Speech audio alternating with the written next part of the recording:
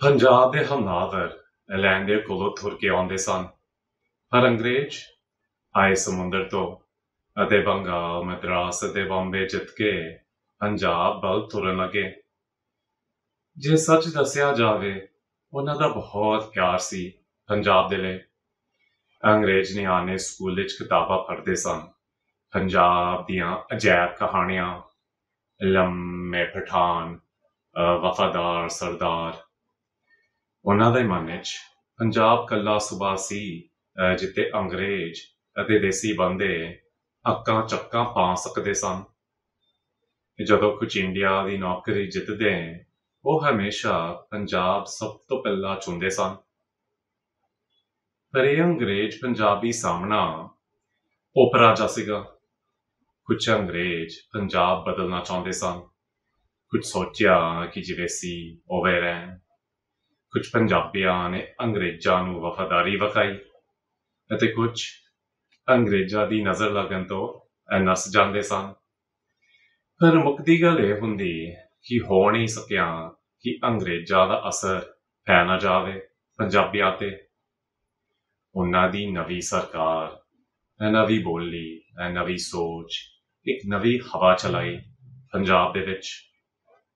ਪਰ ਪਹਿਲਾਂ ਸਾਫ਼ ਨਹੀਂ ਦੱਸਿਆ ਕਿ ਕੌਣ ਕਿਹਨੂੰ ਬਦਲ ਰਹੇ ਸਨ ਅਤੇ ਕਿਵੇਂ। ਜੀ ਆਇਆਂ ਨੂੰ, ਮੈਂ ਹਾਂ ਅਮਰ ਮੇਨੀ ਅਤੇ ਇਹ ਲਹਿੰਦਾ ਚੜ੍ਹਦਾ।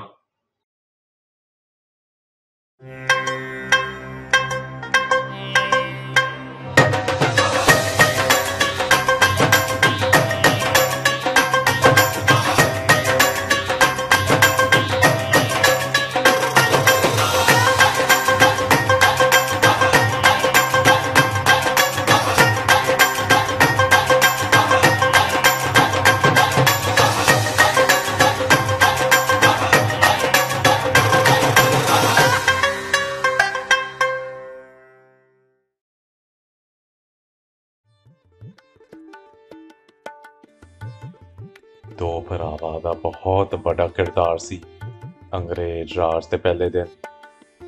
ਦੋਵੇਂ ਇੱਕ ਦੂਜੇ ਦੇ ਪੁੱਟੇ ਸੀਗੇ। ਹੈਨਰੀ ਲਾਰੈਂਸ ਫੌਜੀ ਸਨ ਤੇ ਦੇਸ਼ ਦੀ ਮਿੱਟੀ ਨਾਲ ਜੁੜੇ।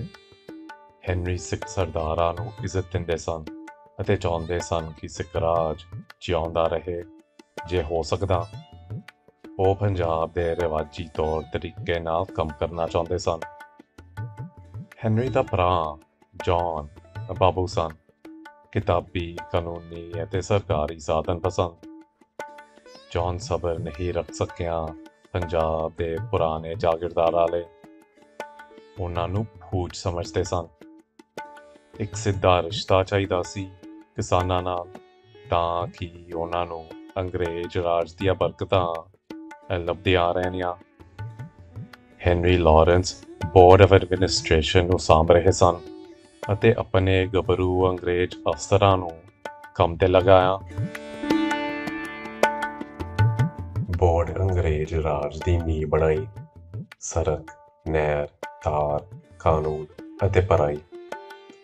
ਹੈਨਰੀ ਸਿੱਖ ਸਰਦਾਰ ਰਾਜ ਵਿੱਚ ਸ਼ਾਮਲ ਕਰਨ ਦੀ ਕੋਸ਼ਿਸ਼ ਜ਼ੋਰ ਨਾਲ ਕਰ ਰਹੇ ਸਨ ਅਤੇ ਹੋ ਸਕਦਾ ਕਿ ਇਸ ਕਾਰਨ ਉਹਨਾਂ ਨੂੰ ਰਾਜਪੂਤਾਨੇ ਦੀ ਰੇਤ ਭੇਜਿਆ ਗਿਆ ਸੀ। ਭਰਾ ਜੌਨ ਨੂੰ ਕੁਰਸੀ ਦਿੱਤੀ ਗਈ ਸੀ, ਜਿਹੜੇ ਸਿੱਧੇ ਤਰੀਕੇ ਦਾ ਰਾਜ ਕਰਨ ਦੀ ਵਕਾਲਤ ਕਰ ਰਹੇ ਸਨ। ਜੌਨ ਪੰਜਾਬ ਦੇ ਗਵਰਨਰ ਸਨ 1857 ਵਿੱਚ ਅਤੇ ਫੌਜ ਭੇਜੀ ਪੂਰਬ ਵੱਲ। ਪਰ ਹੈਨਰੀ ਦੀ ਜਾਨ ਬਚਾ ਨਹੀਂ ਸਕਿਆ। ਹੈਨਰੀ ਫੌਜੀ ਵਰਗਾ ਮੁੱਕਿਆ ਲਖਨਊ ਦੀ ਖੇਰਾਬੰਦੀ ਵਿੱਚ। ਪੰਜਾਬ ਦੇ ਲਾਰੈਂਸ ਭਰਾਵਾਂ ਦੀ ਕਹਾਣੀ ਬਹੁਤ ਰੰਗੀਨ ਹੁੰਦੀ, ਪਰ ਨਾ ਲਾਰੈਂਸ ਭਰਾ, ਨਾ ਮੌਂਟਗੋਮਰੀ, ਨਾ ਲਾਇਲ ਸੀ, ਜਿਹਦਾ ਅਸਰ ਪੈ ਗਿਆ ਪੰਜਾਬ ਦੇ ਜਨੇ ਤੇ। ਅੰਗਰੇਜ਼ ਜਿਹਨੂੰ ਹਜ਼ਾਰਾਂ ਲੱਖਾਂ ਪੰਜਾਬੀ ਜਵਾਕ ਨਿੱਤ ਮਿਲਦੇ ਸਨ, ਉਹ ਸੀ ਮਾਸਟਰ ਜੀ, ਟੀਚਰ ਸਾਹਿਬ ਅਤੇ ਪਹਿਲੇ ਟੀਚਰ ਸਨ ਈਸਾਈ, ਜਿਨ੍ਹਾਂ ਨੂੰ ਲੋਕ ਕਿਰਾਨੀ ਕਹਿੰਦੇ ਸਨ, ਜਿਹੜੇ ਅੰਗਰੇਜ਼ ਫੌਜੀ ਅਤੇ ਵਪਾਰੀ ਦੇ ਮਗਰ ਤੁਰੇ ਆਏ।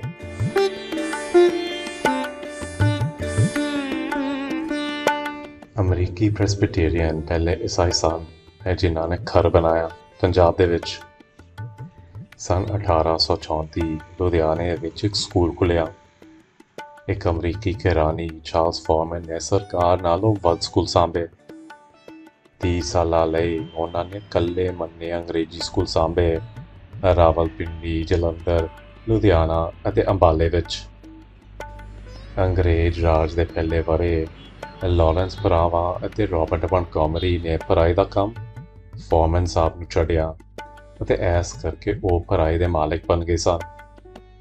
1849 उन्हां ने रंगमहल स्कूल बनाया लाहौर दे शाह आलम गवंड दे विच।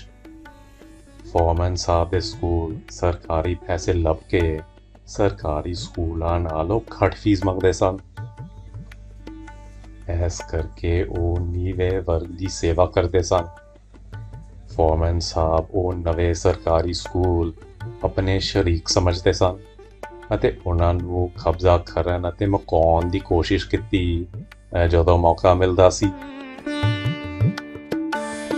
रॉबर्ट क्लार्क लंडन दे चर्च मिशनरी सोसाइटी कोलों अमृतसर पहुंचे 1852। क्लार्क साहब की सोच फॉरमैन साहब तो वक्री सी। उन्हां ने ईसाई स्कूल खुले उच्चे वर्ग दे पंजाबी ईसाई दे लई, Alexandra school for girls Amritsar अते bearing school for boys Batala. Bearing high school का मकसद सी ईसाई निआं ने दूर रखन देसी जने तो अते उन्हां नूं इकट्ठ कीते महाराज शेर सिंह दे पुराने महल दे विच। पर उच्चे ईसाई मापिओ एलेक्जेंड्रा वांग स्कूल कुछ नीवा समझते सन।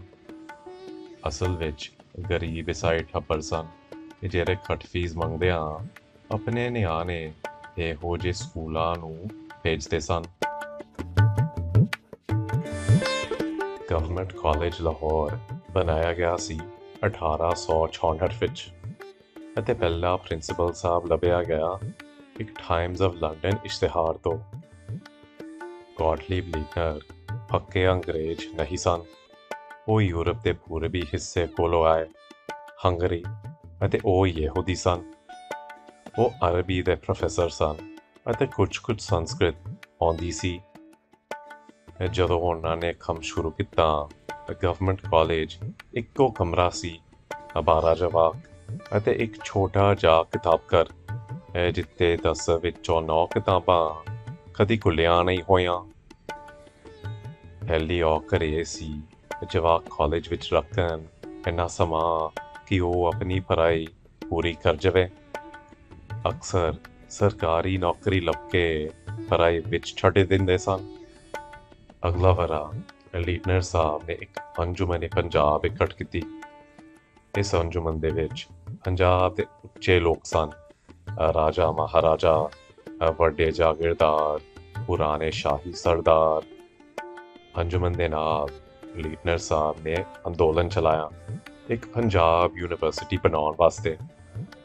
उन्हां दा मकसद सी पूर्वी साहित्य वधाउण अते पश्चिमी ज्ञान फैलाउण देसी बोलियां विच। वो चाहुंदे सन कि सारा ज्ञान सारियां नूं पहुंचाया जावे। गवर्नमेंट कॉलेज दे जवाकां नूं जे डिग्रियां चाहिदियां कलकत्ता यूनिवर्सिटी दे पर्चे लिखने पैने। पर कलकत्ता यूनिवर्सिटी अंग्रेजीयत दा खिला सी अते लीडनर साहब मने कि अंग्रेजी रट्टा मार मार के जवाक ना कुछ सीख रहे सन अते नाल नाल अपना विरसा गवच रहे सन। वो एक देसी पंजाब यूनिवर्सिटी चाहुंदे सन। पंजाब दे शाही लोग आम जने अते कुछ अंग्रेजां ने लीडनर साहब नूं मदद दित्ती पर सरकार मनी नहीं। वो अंग्रेजी पढ़ाई छड्डण तैयार नहीं सी। अंजुमन पंजाब दे शरीफ अड़े नहीं रहे अते समझौते करके एक पंजाब यूनिवर्सिटी कॉलेज बनाया गया सी 1869 विच। पर हाले तक डिग्रियां नहीं दे सकियां। दोहा अंग्रेजी अते देसी बोलियां विच पढ़ाई होनी सी। ਲੀਡਨਰ ਸਾਹਿਬ ਨੂੰ ਬਥੇਰੇ ਦਾਨ ਲੱਭੇ ਮਹਾਰਾਜਾ ਕੋਲੋਂ ਇੱਕ ਓਰੀਐਂਟਲ ਪੂਰਬੀ ਕਾਲਜ ਲਈ। ਉਹਨਾਂ ਨੂੰ 10,000 ਰੁਪਏ ਦਿੱਤੇ ਗਏ ਲਾਹੌਰ ਦੇ 100 ਕਿੱਲੇ ਬੰਜਰ ਜ਼ਮੀਨ ਖਰੀਦਣ। ਓਰੀਐਂਟਲ ਕਾਲਜ ਦਾ ਇੱਕ ਮਕਸਦ ਸੀ ਜਵਾਕਾਂ ਨੂੰ ਪੜ੍ਹਾਉਣ ਤਾਂ ਕਿ ਉਹ ਪੱਛਮੀ ਸਾਹਿਤ ਫੈਲਾ ਸਕਣ ਦੇਸੀ ਬੋਲੀਆਂ ਵਿੱਚ। ਓਰੀਐਂਟਲ ਕਾਲਜ 1870 ਵਿੱਚ ਖੁੱਲ੍ਹਿਆ ਪੰਜਾਬ ਯੂਨੀਵਰਸਿਟੀ ਕਾਲਜ ਦੇ ਅੰਦਰ। ਹੁਣ ਲੀਟਨਰ ਸਾਹਿਬ 2 ਕਾਲਜ ਦੇ ਪ੍ਰਿੰਸੀਪਲ ਸਨ, ਇੱਕ ਪੂਰਬੀ ਓਰੀਐਂਟਲ ਕਾਲਜ ਅਤੇ ਇੱਕ ਪੱਛਮੀ ਗਵਰਨਮੈਂਟ ਕਾਲਜ, ਇੱਕੋ ਯੂਨੀਵਰਸਿਟੀ ਕਾਲਜ ਦੇ ਵਿੱਚ। ਸਰਕਾਰ ਅੰਗਰੇਜ਼ੀ ਪੜ੍ਹਾਈ ਵਧਾ ਰਹੀ ਸੀ ਹਾਈ ਸਕੂਲਾਂ ਵਿੱਚ ਅਤੇ ਉਹ ਜਵਾਕ ਯੂਨੀਵਰਸਿਟੀ ਕਾਲਜ ਦੀਆਂ ਅੰਗਰੇਜ਼ੀ ਕਲਾਸਾਂ ਵਿੱਚ ਪੜ੍ਹਨ ਆਉਂਦੇ ਸਨ।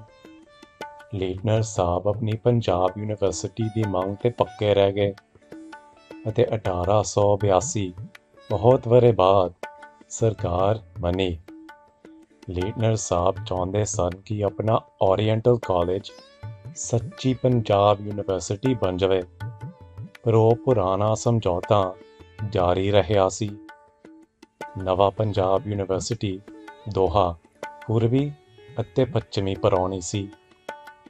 ਪਹਿਲਾ ਓਰੀਐਂਟਲ ਕਾਲਜ ਦੇਸੀ ਬੋਲੀਆਂ ਦੇ ਨਾਲ ਦੇਸੀ ਇਲਾਜ ਅਤੇ ਇੰਜੀਨੀਅਰਿੰਗ ਵੀ ਪੜ੍ਹਾਏ, ਪਰ ਇਹ ਕੱਢੇ ਗਏ ਸਨ ਅਤੇ ਦੂਜੇ ਕਾਲਜਾਂ ਨੂੰ ਦਿੱਤੇ ਗਏ। ਸਮਾਂ ਦੇ ਨਾਲ ਓਰੀਐਂਟਲ ਕਾਲਜ ਨਿੱਕਾ ਹੁੰਦਾ ਜਾ ਰਿਹਾ ਸੀ। ਛੇਤੀ ਯੂਨੀਵਰਸਿਟੀ ਦੇ 10 ਜਵਾਕਾਂ ਵਿੱਚੋਂ ਸਿਰਫ ਇੱਕ ਓਰੀਐਂਟਲ ਕਾਲਜ ਦੇ ਵਿੱਚ ਪੜ੍ਹਦਾ ਸੀ। ਪਰ ਇੱਕ ਵੱਡੀ ਘਾਟ ਸੀਗੀ ਅੰਗਰੇਜ਼ੀ ਪੜ੍ਹਾਈ ਦੀ। ਈਸਾਈ ਜਨੇ ਪੰਜਾਬ ਨਹੀਂ ਆਏ ਸਕੂਲ ਖੋਲ੍ਹਣ, ਉਹ ਆਏ ਪੰਜਾਬੀਆਂ ਨੂੰ ਈਸਾਈ ਬਣਾਉਣ। ਪਹਿਲਾਂ 2 ਚੀਜ਼ਾਂ ਈਸਾਈ ਧਰਮ ਅਤੇ ਅੰਗਰੇਜ਼ੀ ਪੜ੍ਹਾਈ ਨਵੀਆਂ ਸੀਗੀਆਂ ਅਤੇ ਸ਼ਹਿਰੀ ਮਾਪਿਓ ਚਾਹੁੰਦੇ ਸਨ ਕਿ ਆਪਣੇ ਪੁੱਤ ਇਹ ਨਵੀਂ ਪੜ੍ਹਾਈ ਕਰਾਂ, ਸਰਕਾਰੀ ਨੌਕਰੀ ਲੱਭਣ। ਜੇ ਕਿਸੇ ਅੰਗਰੇਜ਼ ਮਾਸਟਰ ਜੀ ਕੋਲੋਂ ਈਸਾਈ ਧਰਮ ਦਾ ਸੁਨੇਹਾ ਸੁਣਨਾ ਪਵੇ ਤਾਂ ਗੱਲ ਇੰਨੀ ਮਾੜੀ ਨਹੀਂ ਸੀ। ਔਕਰ ਉਦੋਂ ਹੋਏ ਜਦੋਂ ਕੁਝ ਨਿਆਣੇ ਆਪਣਾ ਧਰਮ ਛੱਡ ਕੇ ਨਿੱਕੇ ਈਸਾਈ ਬਣ ਗਏ। ਘਰਾਣਿਆਂ ਸਾਰਿਆਂ ਨੂੰ ਦੱਸਣਾ ਚਾਹੁੰਦੇ ਸਨ ਆਪਣਾ ਸੱਚਾ ਸੁਨੇਹਾ, ਅਤੇ ਉਹਨਾਂ ਦੀ ਸਭ ਤੋਂ ਪਸੰਦ ਤਾਂ ਸੀਗੀ ਲਾਹੌਰ ਦਾ ਅਨਾਰਕਲੀ ਬਾਜ਼ਾਰ। ਪਰ ਪੰਗੇ ਪੈਣ ਲੱਗੇ ਜਦੋਂ ਪੰਜਾਬੀਆਂ ਨੂੰ ਸਮਝ ਆਏ ਕਿ ਇਹ ਅੰਗਰੇਜ਼ ਕੀ ਦੇ ਕੀ ਦੱਸ ਰਹੇ ਹਨ। ਪੰਜਾਬੀ ਡਰਨ ਲੱਗ ਪਏ ਆਪਣੇ ਨਿਆਣੇ ਅੰਗਰੇਜ਼ੀ ਸਕੂਲ ਭੇਜਣ। ਨਾਲ ਦੇ ਨਾਲ ਉਹ ਵੀ ਆਪਣਾ ਜਵਾਬ ਦੇਣਾ ਚਾਹੁੰਦੇ ਸਨ। ਛੇਤੀ ਅਨਾਰਕਲੀ ਬਾਜ਼ਾਰ ਇੱਕ ਅਖਾੜਾ ਬਣ ਗਿਆ ਮਜ਼ਹਬੀ ਖੁਸ਼ਤੀ ਲਈ। ਮੁਸਲਮਾਨ ਬਾਜ਼ ਜਦੋਂ ਆਏ ਮੁੰਡੇਰ ਨਾਲ ਆਏ, ਪਰ ਉਹ ਪੰਜਾਬੀ ਜਿਹਦੇ ਲਈ ਬਾਜ਼ਾਰ ਬੈਸ ਦਾ ਸੱਚਾ ਸਵਾਦ ਸੀ ਉਹ ਸਨ ਖੁਦ ਆਰੀਆ ਸਮਾਜ ਦੇ।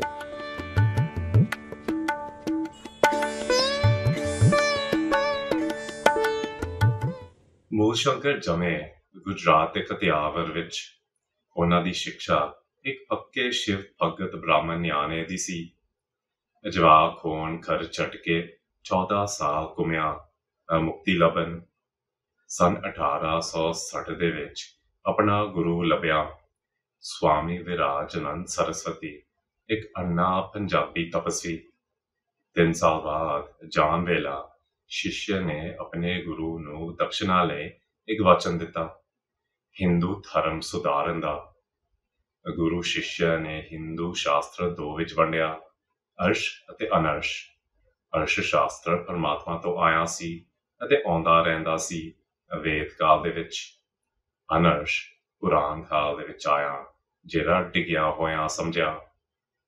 ਵੇਦ ਦਾ ਸੁਨਹਿਰਾ ਵੇਲਾ ਮੁੱਕਿਆ ਮਹਾਭਾਰਤ ਬਾਅਦ, ਜਦੋਂ ਹਿੰਦੂ ਸਾਮਰਾਜ ਟੁਕੜਿਆਂ ਵਿੱਚ ਟੁੱਟ ਗਿਆ ਸੀ। ਮੂਲ ਸ਼ੰਕਰ ਮੰਨੇ ਕਿ ਹਿੰਦੂ ਦੇਵੀ ਦੇਵਤਾ ਇੱਕੋ ਭਗਵਾਨ ਦੇ ਰੂਪ ਸਨ। ਨਾਲ ਦੇ ਨਾਲ ਬ੍ਰਾਹਮਣਵਾਦ, ਪਵਿੱਤਰ ਯਾਤਰਾ, ਮੂਰਤੀ ਪੂਜਾ, ਜਾਤੀਵਾਦ, ਬਾਲ ਵਿਵਾਹ ਅਤੇ ਜੋਤਿਸ਼ੀ ਨਿੰਦਾ ਕਰਦੇ ਸਨ। ਵਿਧਵਾ ਵਿਆਹੁਣ ਅਤੇ ਸਮੁੰਦਰ ਲੰਘਣ ਦੀ ਪਾਬੰਦੀ ਵੀ ਵਿਰੋਧ ਕਰਦੇ ਸਨ। ਹਿੰਦੂ ਸਮਾਜ ਇੱਕ ਨਵੇਂ ਰਾਸਤੇ ਤੇ ਲਿਆਉਣਾ ਸੀ। ਅਬਰਾਮਨ ਉਹ ਨਹੀਂ ਸੀ ਹੋਣਾ ਜਿਹੜਾ ਬ੍ਰਾਹਮਣ ਜੰਮਿਆ, ਪਰ ਉਹ ਜਿਹੜਾ ਬ੍ਰਾਹਮਣ ਹੋਣ ਜੋਗਾ ਸੀ। ਇਹ ਸੋਚ ਦਾ ਸਿੱਟਾ ਸੀ ਕਿ ਸਾਰੇ ਜਣੇ ਨੂੰ ਵੇਦ ਦਾ ਸੱਚ ਪੜ੍ਹਨਾ ਚਾਹੀਦਾ ਅਤੇ ਇਸ ਲਈ ਸਾਰਿਆਂ ਨੂੰ ਪੜ੍ਹਾਈ ਕਰਨ ਦਾ ਮੌਕਾ ਮਿਲਣਾ ਚਾਹੀਦਾ।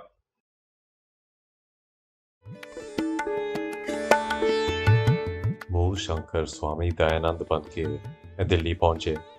ਰਾਣੀ ਵਿਕਟੋਰੀਆ ਦੇ ਦਰਬਾਰ 1877 ਵਿੱਚ ਕੁਝ ਪੰਜਾਬੀ ਜਣੇ ਨੇ ਉਹਨਾਂ ਨੂੰ ਲਾਹੌਰ ਸੱਦਿਆ। ਸਵਾਮੀ ਜੀ ਨੇ ਲਾਹੌਰ ਦੇ ਪੜ੍ਹੇ ਲਿਖੇ ਹਿੰਦੂ ਲੋਕਾਂ ਦੇ ਸਾਹਮਣੇ ਆਪਣੀ ਗੱਲ ਰੱਖੀ। ਸੁਨੇਹਾ ਸੁਣ ਕੇ ਇੱਕ ਜੋਤ ਜਗਾਈ ਹਿੰਦੂ ਜਵਾਕਾਂ ਦੇ ਮਨ ਦੇ ਵਿੱਚ, ਇੰਨਕ ਕਿ ਉਹ ਆਪਣੀਆਂ ਮੂਰਤੀਆਂ ਰਵੀ ਵਿੱਚ ਸੁੱਟਣ ਲੱਗੇ। ਲਾਹੌਰ ਦੇ ਆਰੀਆ ਸਮਾਜ ਦੀ ਪਹਿਲੀ ਸੰਗਤ ਸੌਣ ਦੇ ਵਿੱਚ ਹੋਈ ਸੀ। ਇਸ ਸਮਾਂ ਦਇਆਨੰਦ ਪੰਜਾਬ ਦੇ ਨਗਰ ਨਗਰ ਘੁੰਮਦੇ ਸਨ। ਖੂਨ ਖਰਾਬਾ ਨਾ ਈਸਾਈ ਨਾ ਮੁਸਲਮਾਨਾਂ ਨਾਲ ਹੋਇਆ, ਸਗੋਂ ਸਨਾਤਨੀ ਹਿੰਦੂਆਂ ਨਾਲ। ਗੁਜਰਾਤ ਵਿੱਚ ਉਹਨਾਂ ਨੂੰ ਪੱਥਰ ਸੁੱਟੇ ਗਏ ਸਨ। ਦਇਆਨੰਦ ਦੇ ਮੁਨਸ਼ੀ ਦੀ ਕੁੱਟ ਹੋਈ ਵਜ਼ੀਰਾਬਾਦ ਦੇ ਵਿੱਚ, ਅਤੇ ਜਦੋਂ ਉਹ ਮੁਲਤਾਨ ਦੇ ਪੰਡਿਤਾਂ ਵਿਰੁੱਧ ਬੋਲਿਆ, ਇੱਕ ਮੁੰਡੇਰ ਨੇ ਉਹਨਾਂ ਦੀ ਸੰਗਤ ਝਾਕ ਕੇ ਜੈ ਗੋਪਾਲ ਦਾ ਨਾਰਾ ਚੀਕ ਮਾਰਿਆ।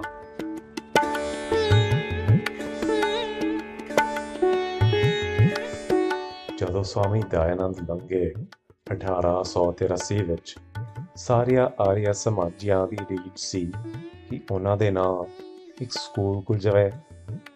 ਇਹ ਸੋਚਿਆ ਜਾਂਦਾ ਸੀ ਕਿ ਵੇਦ ਸਿੱਖਿਆ ਸਮਾਜ ਦੇ ਸਾਰੇ ਰੋਗ ਦੀ ਦਵਾ ਸੀ। ਨਿਆਣੇ ਦੋਵੇਂ ਆਪ ਅਤੇ ਈਸਾਈ ਸਕੂਲਾਂ ਤੋਂ ਦੂਰ ਰਹਿਣਗੇ। ਉਹ ਲੀਟਨਰ ਸਾਹਿਬ ਨੂੰ ਕਮਲਾ ਬੰਦਾ ਸਮਝਦੇ ਸਨ। ਲੱਗਿਆ ਕਿ ਦੇਸੀਪਨ ਉਹਨਾਂ ਦੇ ਸਿਰ ਤੇ ਛੜਿਆ। ਨਾਲ ਦੇ ਨਾਲ ਉਹ ਉਰਦੂ ਅਤੇ ਫਾਰਸੀ ਨੂੰ ਛੱਡਣਾ ਚਾਹੁੰਦੇ ਸਨ। ਉਹ ਆਪਣੇ ਜਵਾਕਾਂ ਲਈ ਅੰਗਰੇਜ਼ੀ ਪੜ੍ਹਾਈ ਚਾਹੁੰਦੇ ਸਨ। ਵੇਦ ਦੀ ਪੜ੍ਹਾਈ ਦੇ ਨਾਲ ਅੰਗਰੇਜ਼ੀ ਪੜ੍ਹਾਈ ਕਰਕੇ ਜਵਾਕ ਅੰਗਰੇਜ਼ ਵੇਲੇ 'ਚ ਅੱਗੇ ਉੱਤੇ ਜਾ ਸਕਣਗੇ, ਜਦੋਂ ਕਿ ਵੇਦ ਪੜ੍ਹ ਕੇ ਆਪਣੇ ਵਿਰਸੇ ਨਾਲ ਜੁੜੇ ਰਹਿਣਗੇ। ਆਰੀਆ ਸਮਾਜੀ ਚਾਹੁੰਦੇ ਸਨ ਅੰਗਰੇਜ਼ੀ, ਵਿਗਿਆਨ ਅਤੇ ਸੰਸਕ੍ਰਿਤ।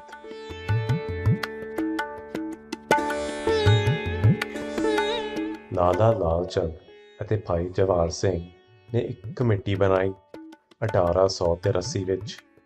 ਪਹਿਲਾ ਵੱਧ ਦਾਨ ਦਿੱਤੇ ਆਮ ਹਿੰਦੂ ਜਣੇ ਨੇ। ਅੰਦੋਲਨ ਅਸਲ ਵਿੱਚ ਸ਼ੁਰੂ ਹੋਇਆ ਜਦੋਂ ਲਾਲਾ ਹੰਸਰਾਜ ਨੇ ਪ੍ਰਿੰਸੀਪਲ ਦਾ ਕੰਮ ਚੁੱਕਿਆ ਬਿਨ ਤਨਖਾਹ। ਉਹਨਾਂ ਦੇ ਵੱਡੇ ਭਰਾ ਮੁਲਕ ਰਾਜ ਨੇ ਉਹਨਾਂ ਨੂੰ ਸਾਥ ਦਿੱਤਾ ਜਦੋਂ ਉਹ ਸਮਾਜ ਦੀ ਸੇਵਾ ਕਰ ਰਹੇ ਸਨ। ਮੁਲਤਾਨ ਦੇ ਠੇਕੇਦਾਰ ਜਵਾਹਰ ਸਹਾਇ ਨੇ ਇੱਕ ਵੱਡਾ ਦਾਨ ਦਿੱਤਾ ਤਾਂ ਕਿ ਹੰਸਰਾਜ 1886 ਵਿੱਚ ਦਇਆਨੰਦ ਐਂਗਲੋ ਵੈਦਿਕ ਸਕੂਲ ਖੁੱਲ੍ਹ ਸਕਿਆ। 5 ਦਿਨ ਬਾਅਦ 300 ਨਿਆਣੇ ਪੜ੍ਹਨ ਆਏ। ਸਰਕਾਰ ਕੋਲੋਂ ਕੁਝ ਪੈਸਾ ਨਹੀਂ ਮੰਗਿਆ ਗਿਆ ਅਤੇ ਕੋਈ ਅੰਗਰੇਜ਼ ਟੀਚਰ ਨਹੀਂ ਸੀ। ਸਾਰੇ ਮਾਸਟਰ ਜੀ ਅਤੇ ਸਾਰੇ ਪੈਸੇ ਸਮਾਜ ਕੋਲੋਂ ਆਉਂਦੇ ਸਨ।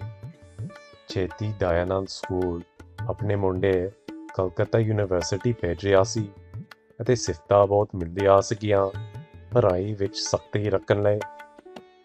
ਹੁਣ ਹਿੰਦੂ ਵਪਾਰੀ ਪੰਡਿਤਾਂ ਨੇ ਸਮਾਜ ਨੂੰ ਦਾਨ ਦੇਣ ਲੱਗੇ ਸ਼ੁਭ ਦਿਵਸ 'ਤੇ ਇੱਕ ਪੱਕਾ ਕਾਲਜ ਬਣਾਉਣ। ਬੂਹਾ ਬੂਹਾ ਆਟਾ ਮੰਗਿਆ ਜਾਂਦਾ ਸੀ ਅਤੇ ਮੰਡੀ ਵਿੱਚ ਵੇਚ ਕੇ ਪੈਸੇ ਕਾਲਜ ਲਈ ਰੱਖੇ। ਇੱਕ ਨਵਾਂ ਕਾਲਜ ਬਣਾਇਆ ਗਿਆ ਸੀ 1888 ਵਿੱਚ। ਛੇਤੀ ਦਇਆਨੰਦ ਕਾਲਜ ਪੰਜਾਬ ਦਾ ਸਭ ਤੋਂ ਵੱਡਾ ਕਾਲਜ ਬਣ ਗਿਆ। ਇੱਕ ਕੇ ਬਾਅਦ ਇੱਕ ਸਾਲ ਨਵੀਂ ਪੜ੍ਹਾਈ ਦਿੱਤੀ ਜਾਂਦੀ ਸੀ। ਸੰਸਕ੍ਰਿਤ ਅਤੇ ਆਯੁਰਵੇਦਾ, ਅੰਗਰੇਜ਼ੀ ਅਤੇ ਇੰਜੀਨੀਅਰਿੰਗ। ਪਰ ਸ਼ੁਰੂ ਤੋਂ ਦਇਆਨੰਦ ਕਾਲਜ ਜਾਣਿਆ ਜਾਂਦਾ ਸੀ ਕੁਝ ਹੋਰ ਦੇ ਲਈ। ਕਾਲਜ ਦੇ ਬੁੱਢੇ ਅਤੇ ਜਵਾਕ ਦੋਹਾਂ ਅੰਗਰੇਜ਼ਾਂ ਦਾ ਸ਼ੱਕ ਹਮੇਸ਼ਾ ਦਿਲ ਵਿੱਚ ਰੱਖਦੇ ਸਨ। ਅਤੇ ਜਦੋਂ ਪਹਿਲਾ ਸਵਦੇਸ਼ੀ ਅੰਦੋਲਨ ਪੰਜਾਬ ਆਇਆ, ਜਲੂਸ ਵਿੱਚ ਸਭ ਤੋਂ ਅੱਗੇ ਖੜੇ। ਪਰ ਅੰਗਰੇਜ਼ਾਂ ਦਾ ਆਪਣਾ ਸ਼ੱਕ ਸੀ ਕਿ ਕਾਲਜ ਦੇ ਕਿਸੇ ਕਮਰੇ 'ਚ ਕਿਤਾਬੀ ਗੱਲਾਂ ਨਹੀਂ, ਗੱਦਾਰੀ ਜ਼ਰੂਰ ਸਿਖਾਈ ਜਾ ਰਹੀ ਸੀ।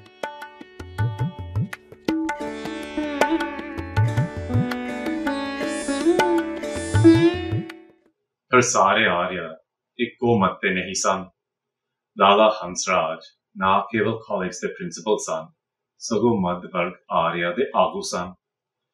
ਉਹਨਾਂ ਦੇ ਲਈ ਦਇਆਨੰਦ ਆਜ ਦੇ ਵੇਲੇ ਦੇ ਸਵਾਮੀ ਸਨ, ਜਿਨ੍ਹਾਂ ਨੇ ਇੱਕ ਰਾਹ ਵਿਖਾਈ ਜਿਹਦੇ ਨਾਲ ਹਿੰਦੂ ਮਾਂ ਨਾਲ ਜੀ ਸਕਾਂ ਅੰਗਰੇਜ਼ ਰਾਜ ਦੇ ਵਿੱਚ।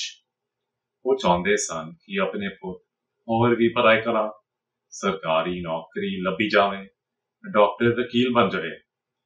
ਅਸੀਂ ਉਹਨਾਂ ਨੂੰ ਖੋਟ ਪੈਂਟ ਥਰਾ ਸਮਝ ਸਕਦੇ ਹਾਂ। ਪਰ ਨਾਲ ਦੇ ਨਾਲ ਇੱਕ ਹੋਰ ਥਰਾ ਸੀ ਜਿਹਦੇ ਆਗੂ ਸਨ ਗੁਰੂ ਦੱਤਾ। ਉਹ ਸਵਾਮੀ ਦਇਆਨੰਦ ਰਿਸ਼ੀ ਵਾਂਗ ਸਮਝੇ ਅਤੇ ਉਹ ਅੰਗਰੇਜ਼ ਰਾਜ ਵਿੱਚ ਘੱਟ ਵੇਦ ਕਾਲ ਵਿੱਚ ਵਧਦੇ ਰਹਿਣਾ ਚਾਹੁੰਦੇ ਸਨ। ਉਹ ਕਾਲਜ ਨਹੀਂ, ਗੁਰੂਕੁਲ ਚਾਹੁੰਦੇ ਸਨ। ਅਸੀਂ ਉਹਨਾਂ ਨੂੰ ਧੋਤੀ ਕੁਰਤਾ ਥਰਾ ਸਮਝ ਸਕਦੇ ਹਾਂ।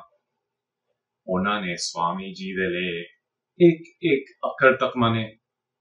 ਉਹ ਆਰਿਆ ਸਨੇਹਾ ਫੈਲਾਉਣ ਅਤੇ ਦੂਜਿਆਂ ਨੂੰ ਭੜਕਾਉਣ ਹਮੇਸ਼ਾ ਤਿਆਰ ਸਨ, ਭਾਵੇਂ ਸਨਾਤਨ ਹਿੰਦੂ, ਈਸਾਈ, ਮੁਸਲਮਾਨ ਜਾਂ ਸਿੱਖ। ਧੋਤੀ ਕੁਰਤਾ ਆਰਿਆ ਸਨ ਜਿਹੜੇ ਅਨਾਰਕਲੀ ਬਾਜ਼ਾਰ ਪਹੁੰਚੇ ਮਜ਼ਹਬੀ ਕੁਸ਼ਤੀ ਲਈ। ਇਹ ਸਭ ਕੁਝ ਦੇਖ ਕੇ ਕੋਟ ਪੈਂਟ ਆਰਿਆ ਦੀਆਂ ਚਿੰਤਾਵਾਂ ਵਧਾਈਆਂ ਗਈਆਂ ਅਤੇ ਵੰਡ ਹੋਈ 1893 ਵਿੱਚ। ਗੱਲ ਸੀ ਰੋਟੀ ਦੀ। ਧੋਤੀ ਕੁਰਤਾ ਆਰਿਆ ਦੀ ਮੰਗ ਸੀ ਕਿ ਸਾਰੇ ਆਰਿਆ ਸ਼ਾਕਾਹਾਰੀ ਹੋ ਜਾਵੇ।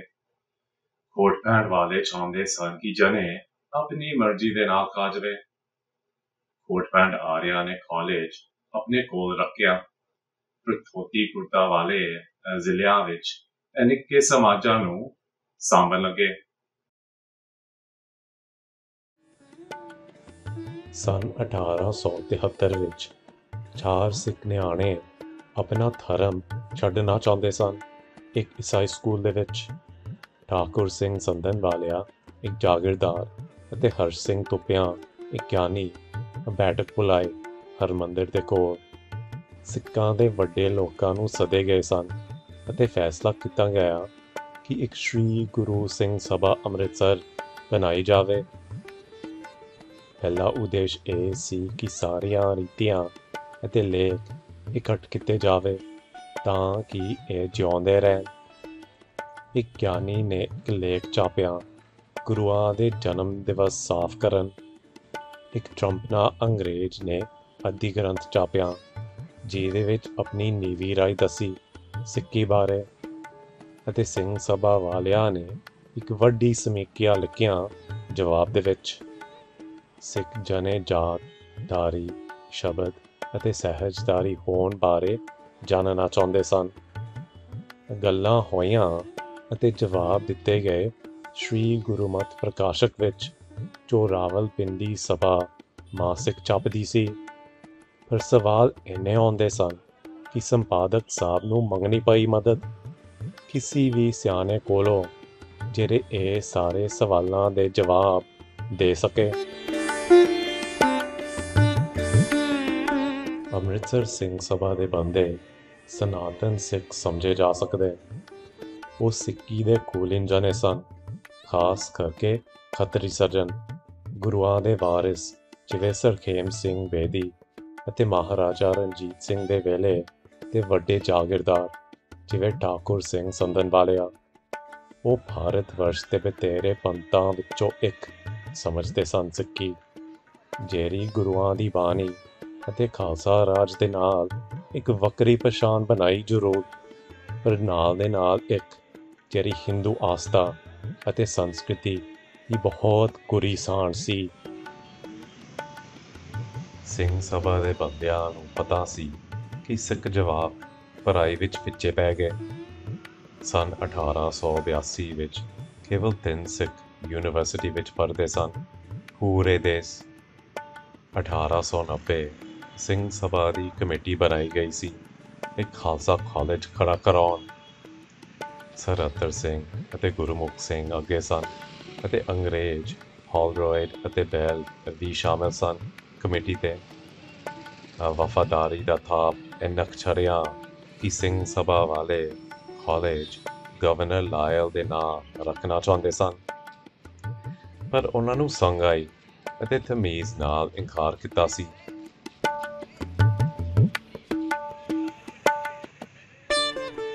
ਸਾਰੇ ਸਿੱਖ ਰਾਜਿਆਂ ਨੇ ਸ਼ੁਰੂ ਤੋਂ ਧਿਆਨ ਅਤੇ ਸਾਥ ਦਿੱਤੇ ਕਾਲਜ ਨੂੰ। 1892 ਵਿੱਚ ਨੀਂਹ ਪੱਥਰ ਰੱਖਿਆ ਗਿਆ ਸੀ। ਇੱਕ ਮਿਡਲ ਸਕੂਲ ਖੁੱਲ੍ਹਿਆ ਅਤੇ ਇੱਕ ਹਾਈ ਸਕੂਲ 96 ਵਿੱਚ। ਅਗਲਾ ਵਰ੍ਹਾ ਇੱਕ ਖਾਲਸਾ ਕਾਲਜ ਬਣਾਇਆ ਗਿਆ ਸੀ ਪੰਜਾਬ ਯੂਨੀਵਰਸਿਟੀ ਦੇ ਅੰਦਰ। ਇੱਕ ਹੋਰ ਅੰਗਰੇਜ਼ ਜੌਨ ਊਮਨ ਪ੍ਰਿੰਸੀਪਲ ਸਨ ਅਤੇ 14 ਜਵਾਕ ਅੱਗੇ ਲੰਘੇ ਪਹਿਲੇ ਵਰ੍ਹੇ 'ਚ। ਸ਼ੁਰੂ ਤੋਂ ਥਰੇ ਥੁਰੇ ਬਹੁਤ ਸੀ ਖਾਲਸਾ ਕਾਲਜ ਵਿੱਚ। ਕਦੀ ਮਲਬਾ ਬਨਾਮ ਮੱਝਾ, ਕਦੀ ਲਾਹੌਰ ਬਨਾਮ ਅੰਮ੍ਰਿਤਸਰ। ਕਾਲਜ ਆਖਰ ਵਿੱਚ ਪੈ ਗਿਆ ਜਦੋਂ ਸਿੱਖ ਰਾਜੇ ਕਾਲਜ ਦੇ ਪ੍ਰਬੰਧਕਾਂ ਦੇ ਨਾਲ ਝਗੜਾ ਕਰਕੇ ਆਪਣੇ ਦਾਨ ਦੇਣ ਰੁਕੇ। ਊਮਨ ਸਾਹਿਬ ਨੇ ਅਸਤੀਫਾ ਦਿੱਤਾ 99 ਵਿੱਚ ਅਤੇ ਉਹ ਰੈਟਿਗਨ ਸਾਹਿਬ ਪ੍ਰਿੰਸੀਪਲ ਬਣ ਗਏ। ਉਹ ਰੈਟਿਗਨ ਜਵਾਹਰ ਸਿੰਘ ਦੇ ਨਾਲ ਲੜਨ ਲੱਗ ਪਏ। ਅੱਧਾ ਹੋਇਆ ਦਾਖਲਾ।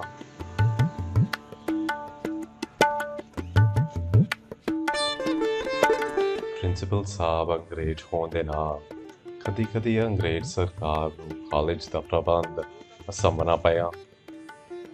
ਵਾਇਸਰਾਏ ਕਰਜ਼ਨ ਨੇ ਸਿੱਖ ਰਾਜਿਆਂ ਨੂੰ ਦਰਬਾਰ ਸੱਦਿਆ ਕਾਲਜ ਦੇ ਖਾਤੇ ਸਾਂਭਣ। 10 ਸਾਲ ਬਾਅਦ ਵੱਡੀਆਂ ਇਮਾਰਤਾਂ ਬਣਾਈਆਂ ਗਈਆਂ ਸੀਗੀਆਂ, ਪਰ ਹਾਲੇ ਤੱਕ ਸਿੱਖ ਜਨੇ ਦਾ ਕਾਲਜ ਨਹੀਂ ਬਣ ਸਕਿਆ। ਪਰ ਖਾਲਸਾ ਕਾਲਜ ਹਮੇਸ਼ਾ ਵਕਤ ਸੀ। ਧਿਆਨ ਜਵਾਕ ਸਰਕਾਰੀ ਨੌਕਰੀ ਤਿਆਰ ਕਰਨ ਦੇ ਨਹੀਂ ਸੀ। ਘੱਟੋ ਘੱਟ ਅੱਧੇ ਜਵਾਕ ਪਿੰਡਾਂ ਕੋਲੋਂ ਆਉਂਦੇ ਸਨ ਅਤੇ ਇਹਦੇ ਵਿੱਚੋਂ ਇੱਕ ਵੱਡਾ ਹਿੱਸਾ ਸੀ ਖੁਦ ਜੱਟਾਂ ਦੇ। ਕਾਲਜ ਤੇ ਇਸ ਪੇਂਡੂ ਵਿਰਸੇ ਦਾ ਅਸਰ ਪਿਆ। ਖੇਤੀ ਦੀ ਪੜ੍ਹਾਈ, ਮਰਦਾਨੀ ਖੇਡ ਅਤੇ ਤਿਆਰੀਆਂ ਫੌਜੀ ਬਣਨ। ਪਹਿਲਾਂ ਲੱਗਦਾ ਨਹੀਂ ਸੀ, ਪਰ ਸਵਾਮੀ ਦਇਆਨੰਦ ਦਾ ਆਉਣਾ ਬਹੁਤ ਵੱਡਾ ਅਸਰ ਪੈ ਜਾਣਾ ਸੀ ਸਿੱਖੀ ਤੇ। ਬਹੁਤ ਸਾਰੇ ਲਾਹੌਰੀ ਸਿੱਖ ਸਵਾਮੀ ਜੀ ਦੇ ਨੇੜੇ ਆਏ। ਸਵਾਮੀ ਦਇਆਨੰਦ ਅਤੇ ਗੁਰੂ ਨਾਨਕ ਦੀ ਸੋਚ ਬਹੁਤ ਖੋਲ ਸੀ। ਇਹ ਦੋਵੇਂ ਚਾਹੁੰਦੇ ਸਨ ਕਿ ਸਾਰੇ ਵਹਿਮ ਜਿਨ੍ਹਾਂ ਨੇ ਹਿੰਦੂ ਸਮਾਜ ਨੂੰ ਨਿਤਾਣਾ ਬਣਾਇਆ ਉਹ ਛੱਡੇ ਜਾਵੇ ਅਤੇ ਪੁਰਾਣੀ ਆਸਥਾ ਲੱਭੀ ਜਾਵੇ। ਸਿੱਖ ਜਵਾਕ ਜਿਵੇਂ ਜਵਾਹਰ ਸਿੰਘ ਸਵਾਮੀ ਜੀ ਦੇ ਨਾਲ ਘੁੰਮਦੇ ਸਨ ਆਪਣੇ ਪੰਜਾਬ ਦੌਰੇ ਤੇ। ਸਵਾਮੀ ਜੀ ਨੇ 100 ਪੰਨੇ ਲਿਖੇ ਇਸਲਾਮ, ਈਸਾਈ ਅਤੇ ਸਨਾਤਨੀ ਹਿੰਦੂ ਧਰਮ ਦੇ ਵਿਰੁੱਧ, ਪਰ ਸਿੱਖੀ ਬਾਰੇ ਬਹੁਤ ਘੱਟ। ਜਦੋਂ ਕੁਝ ਲਿਖ ਵੀ ਦਿੱਤਾ, ਉਹਨਾਂ ਨੇ ਗੁਰੂ ਨਾਨਕ ਸਰਾਇਆ ਕਿ ਉਹਨਾਂ ਦਾ ਮਨ ਚੰਗਾ ਭਲਾ ਸੀ। ਹਰ ਸਵਾਮੀ ਜੀ ਲਈ ਵੇਦ ਸਭ ਕੁਝ ਸੀ ਅਤੇ ਵੇਦ ਸਮਝਣ ਲਈ ਸੰਸਕ੍ਰਿਤ ਆਉਣੀ ਪੈਣੀ ਸੀ। ਜੇ ਇਕਾਟ ਖੜੀ ਗੁਰੂ ਨਾਨਕ ਦੀ ਉਹ ਸੀ ਕਿ ਉਹਨਾਂ ਨੂੰ ਸੰਸਕ੍ਰਿਤ ਨਹੀਂ ਆਉਂਦੀ ਸੀ ਅਤੇ ਇਸ ਕਰਕੇ ਵੇਦ ਨਹੀਂ ਸਮਝ ਸਕੇ। ਸਵਾਮੀ ਜੀ ਨੇ ਉਸ ਦੋਸ਼ ਵੇਖਿਆ ਸਿੱਖੀ ਵਿੱਚ ਇਹ ਜਿਹੜੇ ਹਿੰਦੂ ਧਰਮ ਵਿੱਚ ਵੇਖਿਆ ਵੇਲੇ ਦੇ ਨਾਲ ਡਿੱਗੀ ਸੀ ਅਤੇ ਮੂਰਤੀ ਪੂਜਾ ਦੀ ਨਿੰਦਾ ਖਰਦਿਆਂ ਸਿੱਖਾਂ ਨੇ ਇੱਕ ਕਿਤਾਬ ਮੂਰਤੀ ਬਣਾਈ। ਇਹ ਜਿੰਨੇ ਡਿੱਗੇ ਪੰਡਿਤ ਉਹਨੇ ਕ੍ਰਾਂਤੀ। ਕੁਤਰ ਹਲਕੀ ਸੀ ਅਤੇ ਪਹਿਲਾਂ ਨਹੋ ਮਾਸ ਰਿਸ਼ਤੇ ਤੇ ਅਸਰ ਨਹੀਂ ਪਿਆ। ਸ਼ੁੱਧੀ ਦੀ ਸੋਚ ਬਹੁਤ ਪੁਰਾਣੀ ਸੀ। ਪੁਰਾਣੇ ਵੇਲੇ 'ਚ ਸ਼ੁੱਧੀ ਕੀਤੀ ਜਾਂਦੀ ਸੀ ਜਦੋਂ ਹਿੰਦੂ ਜਨ ਜਾਤ ਤੋਂ ਡਿੱਗਿਆ ਸੀ। ਸ਼ੁੱਧੀ ਉਹਨੂੰ ਹਿੰਦੂ ਧਰਮ ਤੇ ਫਿਰ ਚਲਾਇਆ। ਪੰਡਿਤ ਸਨ ਜਿਨ੍ਹਾਂ ਨੇ ਰੀਤ ਸਾਂਭੀ। स्वामी दयानंद अपने पंजाब दौरे दे विच शुद्धि बारे गल कर रहे सन और सिंध वाले ਜਿਹੜੇ गलती तो ईसाई बन गए। ਪਹਿਲਾਂ ਇਹਨਾਂ ਛਾਣ ਹੀ ਸੀ ਆਰੀਆ ਸਮਾਜ ਦੇ ਵਿੱਚ ਸ਼ੁੱਧੀ ਲਈ, ਪਰ 1884 ਤੋਂ 30-50 ਜਣੇ ਦੀ ਸ਼ੁੱਧੀ ਕੀਤੀ ਜਾ ਰਹੀ ਸੀ ਹਰ ਵਾਰ। ਅਗਲੇ ਦਹਾਕੇ ਦੇ ਵਿੱਚ ਇਹ ਗਿਣਤੀ ਘੱਟ ਹੋ ਗਈ ਸੀ। ਕਦੀ ਕੱਲਾ ਇੱਕੋ ਬੰਦਾ, ਪਰ ਨਾਲ ਦੇ ਨਾਲ ਇੱਕ ਨਵੀਂ ਸ਼ੁੱਧੀ ਰੀਤੀ ਬਣਾਈ ਗਈ ਸੀ। ਪਹਿਲਾ ਸਹਾਰਾ ਸਿੰਘ ਸਭਾ ਕੋਲੋਂ ਆਉਂਦਾ ਸੀ। ਰਾਵਲਪਿੰਡੀ ਆਰੀਆ ਸਮਾਜ ਨੂੰ ਸਾਥ ਦਿੱਤਾ ਜਦੋਂ ਉਹਨਾਂ ਨੇ ਇੱਕ ਮੁਸਲਮਾਨ ਬੰਦੇ ਦੀ ਸ਼ੁੱਧੀ ਕੀਤੀ ਅਤੇ ਨਾਲ ਦੇ ਨਾਲ ਆਪਣੀ ਸ਼ੁੱਧੀ ਰੀਤੀ ਬਣਾਈ ਉਹ ਸਿੱਖਾਂ ਲਈ ਜਿਹੜੇ ਮੁਸਲਮਾਨ ਜਾਂ ਈਸਾਈ ਬਣਾਏ ਗਏ ਸਨ। ਤੁਰਕ ਜੇ ਵਿਰੋਧੀ ਦੋਸਤੀ ਸੀਗੀ 1893 ਵਿੱਚ, ਜਦੋਂ ਸਿੰਘ ਅਤੇ ਆਰੀਆ ਨਾਲ ਨਾਲ ਘੁੰਮਦੇ ਸਨ ਪੁੱਜਣ ਵਾਲੇ ਦੇ ਖੇਤਾਂ ਵਿੱਚ ਹਿੰਦੂਆਂ ਦੀ ਸ਼ੁੱਧੀ ਕਰਾਉਣ। ਸਨ 1891 ਦੇ ਸੈਂਸਸ ਨੇ ਦੱਸਿਆ ਸੀ ਕਿ ਪੰਜਾਬ ਦੀ ਈਸਾਈ ਆਬਾਦੀ ਛੇਤੀ ਵੱਧਦੀ ਜਾ ਰਹੀ ਸੀ। ਇਸ ਕਰਕੇ ਸੈਂਸਸ ਦੀ ਛਪਾਈ ਸ਼ੁੱਧੀ ਅੰਦੋਲਨ ਵਧਾਈ ਸੀ। ਕੁਝ ਸਿੱਖ ਉਸ ਬੰਦਿਆਂ ਨੂੰ ਸੂਰ ਕਵਾਉਣਾ ਚਾਹੁੰਦੇ ਸਨ ਜਿਹੜੇ ਇਸਲਾਮ ਕੋਲੋਂ ਵਾਪਸ ਆ ਰਹੇ ਸਨ। ਇਹ ਧੋਤੀ ਖੁਰਤੇ ਆਰਿਆਂ ਨੂੰ ਭੜਕਾਇਆ ਸੀ। 1896 ਤੱਕ 100 ਸ਼ੁੱਧੀਆਂ ਹੋ ਰਹੀਆਂ ਸੀਗੀਆਂ। ਲਾਹੌਰ ਸ਼ੁੱਧੀ ਸਭਾ ਨੇ ਸਿੱਖ ਰੀਤ ਨਾਲ 200 ਜਣੇ ਦੀ ਸ਼ੁੱਧੀ ਕੀਤੀ। ਉਹਨਾਂ ਨੂੰ ਜਾਤ ਤੋਂ ਕੱਢਿਆ ਗਿਆ ਸੀਗਾ ਕਿਉਂਕਿ ਉਹਨਾਂ ਦੇ ਪਰਦਾਦਾ ਇੱਕ ਮੁਸਲਮਾਨੀ ਨਾਲ ਰਹੇ।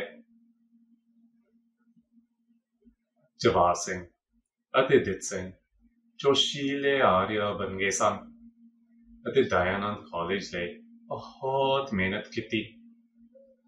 ਆਖਰ ਉਦੋਂ ਸ਼ੁਰੂ ਹੋਈ ਜਦੋਂ 1888 ਵਿੱਚ ਧੋਤੀ ਖੁਰਦਾ ਆਰੀਆ ਪੰਡਿਤ ਗੁਰੂ ਦੱਤਾ ਅਤੇ ਸਾਥੀ ਨੇ ਇੱਕ ਭਾਸ਼ਣ ਵਿੱਚ ਆਖਿਆ ਕਿ ਸਿੱਖੀ ਆਰੀਆ ਧਰਮ ਤੋਂ ਨੀਵੀਂ ਹੁੰਦੀ।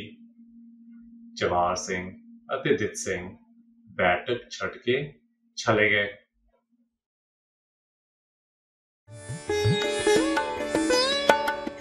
ਆਰੀਆ ਸਮਾਜ ਦੇ ਨਾਲ ਪਿਛਲੇ ਕੁਝ ਸਾਲ ਜਵਾਹਰ ਸਿੰਘ ਅਤੇ ਦਿੱਤ ਸਿੰਘ ਸਭਾ ਦੇ ਸਦੱਸ ਸਨ, ਪਰ ਜਦੋਂ ਆਰੀਆ ਸਮਾਜ ਛੱਡਿਆ ਅੰਮ੍ਰਿਤਸਰ ਸਭਾ 'ਚ ਸ਼ਾਮਿਲ ਨਹੀਂ ਹੋਏ।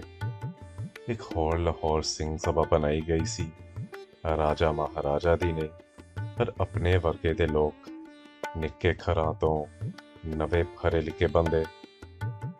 ਇਹ ਬੰਦਿਆਂ ਨੇ ਇੱਕ ਨਵਾਂ ਅੰਦੋਲਨ ਸ਼ੁਰੂ ਕੀਤਾ, ਤਤ ਖਾਲਸਾ।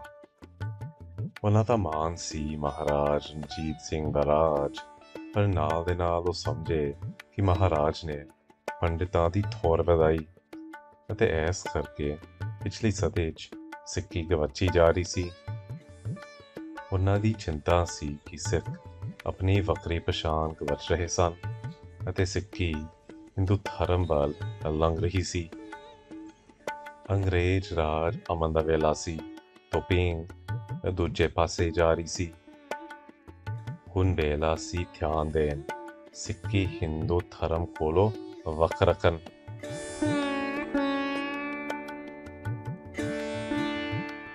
ਦਿੱਤ ਸਿੰਘ ਓਰੀਐਂਟਲ ਕਾਲਜ ਵਿੱਚ ਪੰਜਾਬੀ ਪੜ੍ਹਾਉਂਦੇ ਸਨ। ਉਹ ਤਤ ਖਾਲਸੇ ਦੇ ਉੱਚੇ ਸਿਆਣੇ ਬਣੇ।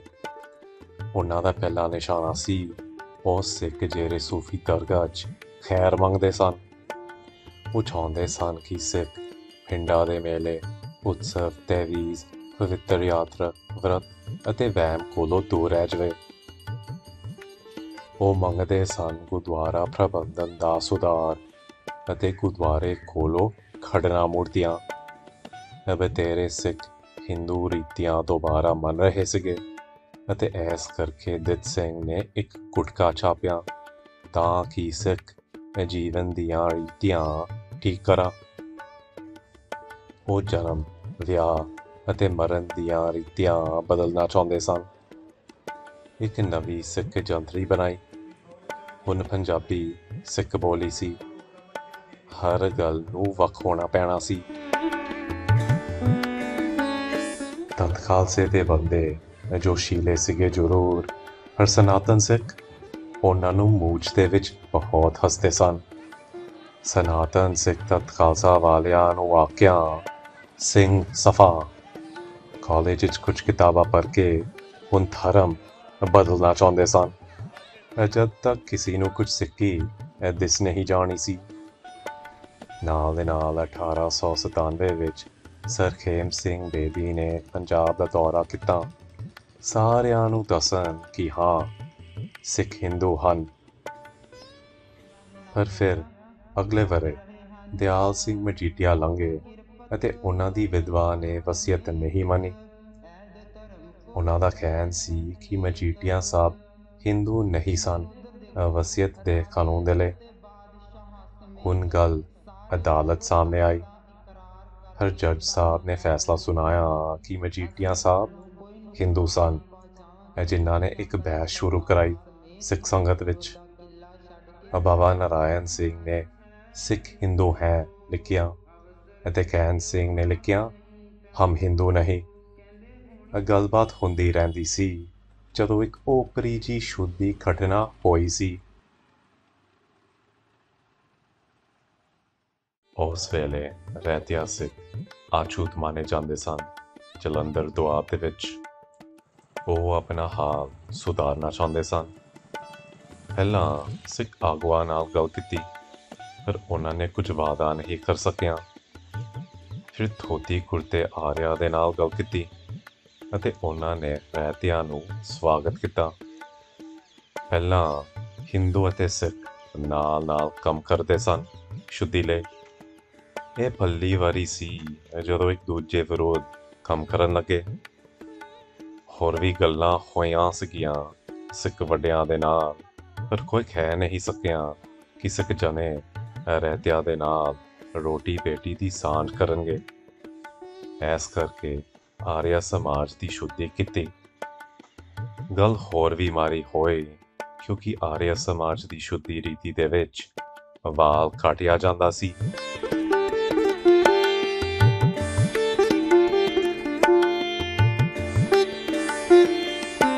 ਤਤ ਖਾਲਸੇ ਦੇ ਸਵਰਨ ਦੇ ਨਾਲ ਨਵੀਂ ਸਦੀ ਦੇ ਪਹਿਲੇ ਵਰੇ ਬਹੁਤ ਸਮਾਂ ਪੰਡਿਤ ਆਪਣੀ ਪੂਜਾ ਕਰ ਰਹੇ ਸਨ ਹਰਿਮੰਦਰ ਸਾਹਿਬ ਦੇ ਵਿੱਚ, ਪਰ 1904 ਦੇ ਵਿੱਚ ਉਹਨਾਂ ਨੂੰ ਖੜਿਆ ਗਿਆ ਸੀ। ਸੰਨ 1908 ਦੇ ਵਿੱਚ ਸਭ ਤੋਂ ਵੱਡੀ ਰੀਤ ਬਦਲ ਦਿੱਤੀ ਗਈ ਸੀ ਵਿਆਹ ਦੀ। ਪਹਿਲਾਂ ਸਿੱਖ ਇੱਕ ਹਿੰਦੂ ਜੀ ਰੀਤ ਦੇ ਨਾਲ ਵਿਆਹ ਕਰਾਉਂਦੇ ਸਨ, ਪਵਿੱਤਰ ਅੱਗ ਦੀਆਂ ਲਾਵਾਂ ਲੈਣ। ਪਰ ਹੁਣ ਅੱਗ ਬੁਝੀ ਗਈ ਸੀ। ਉਹਦੀ ਥਾਂ ਵਿੱਚ ਕਿਤਾਬ ਰੱਖੀ ਗਈ ਸੀ।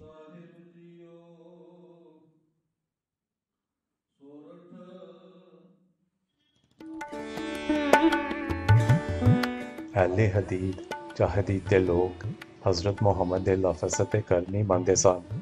ਚਾਰ ਮਜ਼ਹਬ ਜਾਂ ਕਾਨੂੰਨੀ ਫਿਰਕੇ ਨਹੀਂ।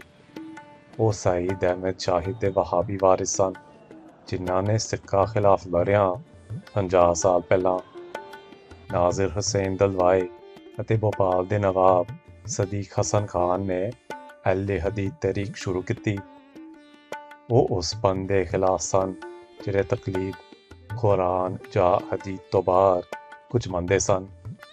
ਅਹਿਲੇ ਹਦੀਦ ਪੰਜਾਬ ਵਿੱਚ ਲੱਗਿਆ ਕਿਉਂਕਿ ਨਾਜ਼ਿਰ ਹੁਸੈਨ ਦੇ ਬਤੇਰੇ ਤਾਲਿਬ ਪੰਜਾਬੀ ਜਵਾਕ ਸਨ।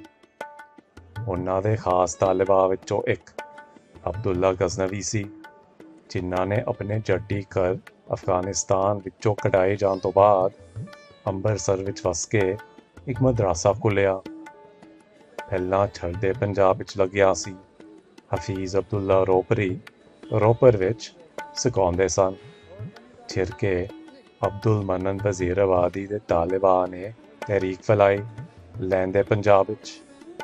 ਵਜ਼ੀਰਾਬਾਦੀ ਉਸਤਾਦ ਏ ਪੰਜਾਬ ਦੇ ਨਾਂ ਤੋਂ ਜਾਣਿਆ ਜਾਂਦਾ ਸੀ।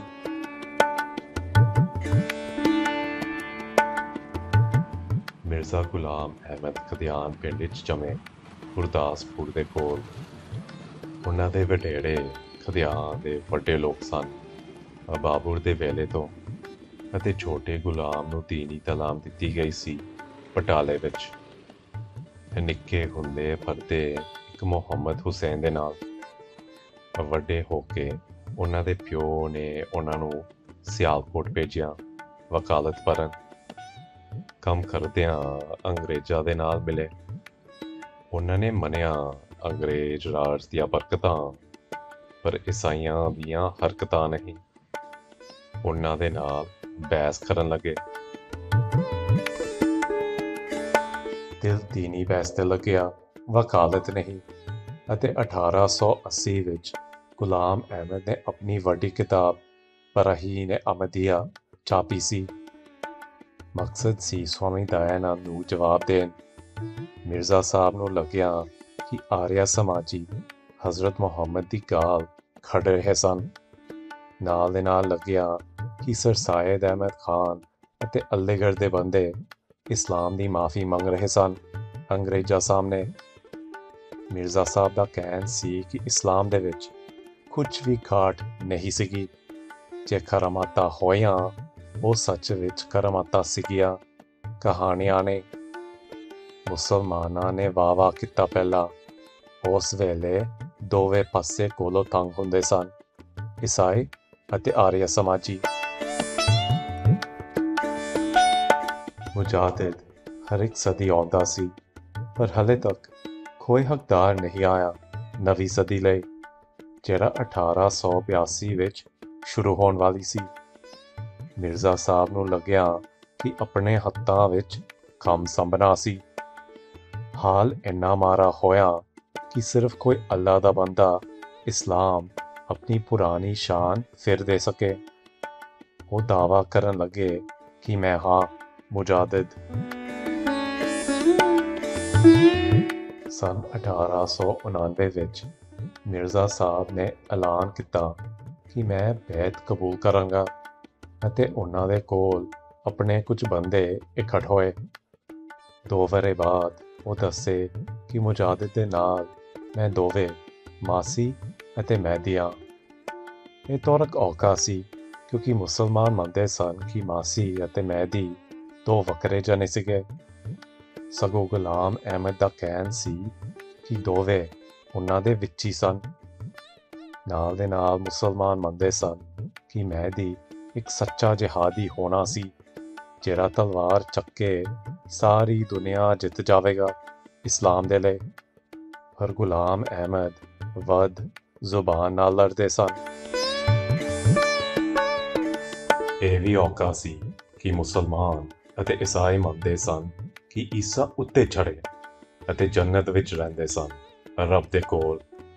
ਜੇ ਇਹ ਹੁੰਦਾ, ਫਿਰ ਗੁਲਾਮ ਅਹਿਮਦ ਦਾ ਕਹਿਣ ਹੋ ਨਹੀਂ ਸਕਿਆ। ਇਸ ਕਰਕੇ ਉਹਨਾਂ ਨੇ ਕਿਹਾ ਕਿ ਈਸਾ ਉੱਤੇ ਨਹੀਂ ਚੜ੍ਹੇ, ਪਰ ਉਹਨਾਂ ਦੇ ਪਹਿਲੇ ਮਰਨ ਤੋਂ ਬਾਅਦ ਉਹ ਵੱਲ ਹੋ ਕੇ ਪੂਰਬ ਤੁਰਨ ਲੱਗੇ ਅਤੇ ਵਸ ਗਏ ਕਸ਼ਮੀਰ ਦੇ ਵਿੱਚ। ਹੁਣ ਈਸਾ ਦੀ ਰੂਹ ਅਹਿਮਦ ਵਿੱਚ ਸੀ। ਉਹਨਾਂ ਦਾ ਕਹਿਣ ਇਹ ਵੀ ਸੀ ਕਿ ਗੁਰੂ ਨਾਨਕ ਸੱਚੇ ਮੁਸਲਮਾਨ ਸਨ, ਅਤੇ ਕੁਝ ਵਰ੍ਹੇ ਬਾਅਦ ਉਹਨਾਂ ਨੇ ਦੱਸਿਆ ਕਿ ਮੈਂ ਕ੍ਰਿਸ਼ਨ ਦਾ ਅਵਤਾਰ ਵੀ ਹਾਂ।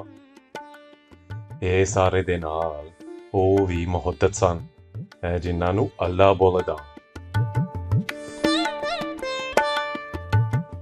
ਇਹ ਦਾਅਵਿਆਂ ਨੂੰ ਸਾਬਿਤ ਕਰਨ ਗੁਲਾਮ ਅਹਿਮਦ ਦੇ 2 ਤਰੀਕੇ ਸਨ। ਉਹਨਾਂ ਨੇ ਪੈਸੇ ਪਾ ਕੇ ਲੋਕਾਂ ਨੂੰ ਸੱਦਿਆ ਕਦਿਆਨ ਨੂੰ ਬਹਿਸ ਦੇ ਲਈ, ਅਤੇ ਇਸ਼ਾਰੇ ਵੇਖਣ। ਉਹ ਕੱਲ ਵੀ ਵੇਖ ਸਕਦੇ ਸਨ, ਕਦੇ ਆਪਣੇ ਮਿੱਤਰਾਂ ਦਾ ਪੁੱਤ ਜੰਮਣ ਅਤੇ ਕਦੇ ਆਪਣੇ ਵੈਰੀ ਦੀ ਮੌਤ। ਪਰ ਭੜਕਾਇਆ ਮੁਸਲਮਾਨਾਂ ਨੂੰ ਉਦੋਂ ਜਦੋਂ ਦੱਸਿਆ ਕਿ ਮੁਜਾਹਿਦ ਅਤੇ ਹਜ਼ਰਤ ਮੁਹੰਮਦ ਦੀ ਕੁਝ ਸਾਂਝ ਸੀ।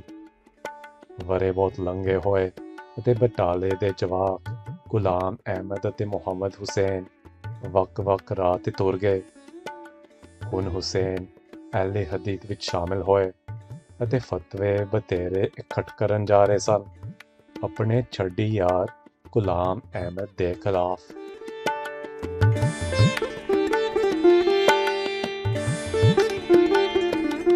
ਪਰ ਨਾ ਅਹਿਮਦੀਆ ਨਾ ਅਹਿਲੇ ਹਦੀਥ ਸਨ, ਜਿਨ੍ਹਾਂ ਨੇ ਨਵੀਂ ਤਾਲੀਮ ਸ਼ੁਰੂ ਕੀਤੀ ਪੰਜਾਬ ਦੇ ਮੁਸਲਮਾਨਾਂ ਲਈ।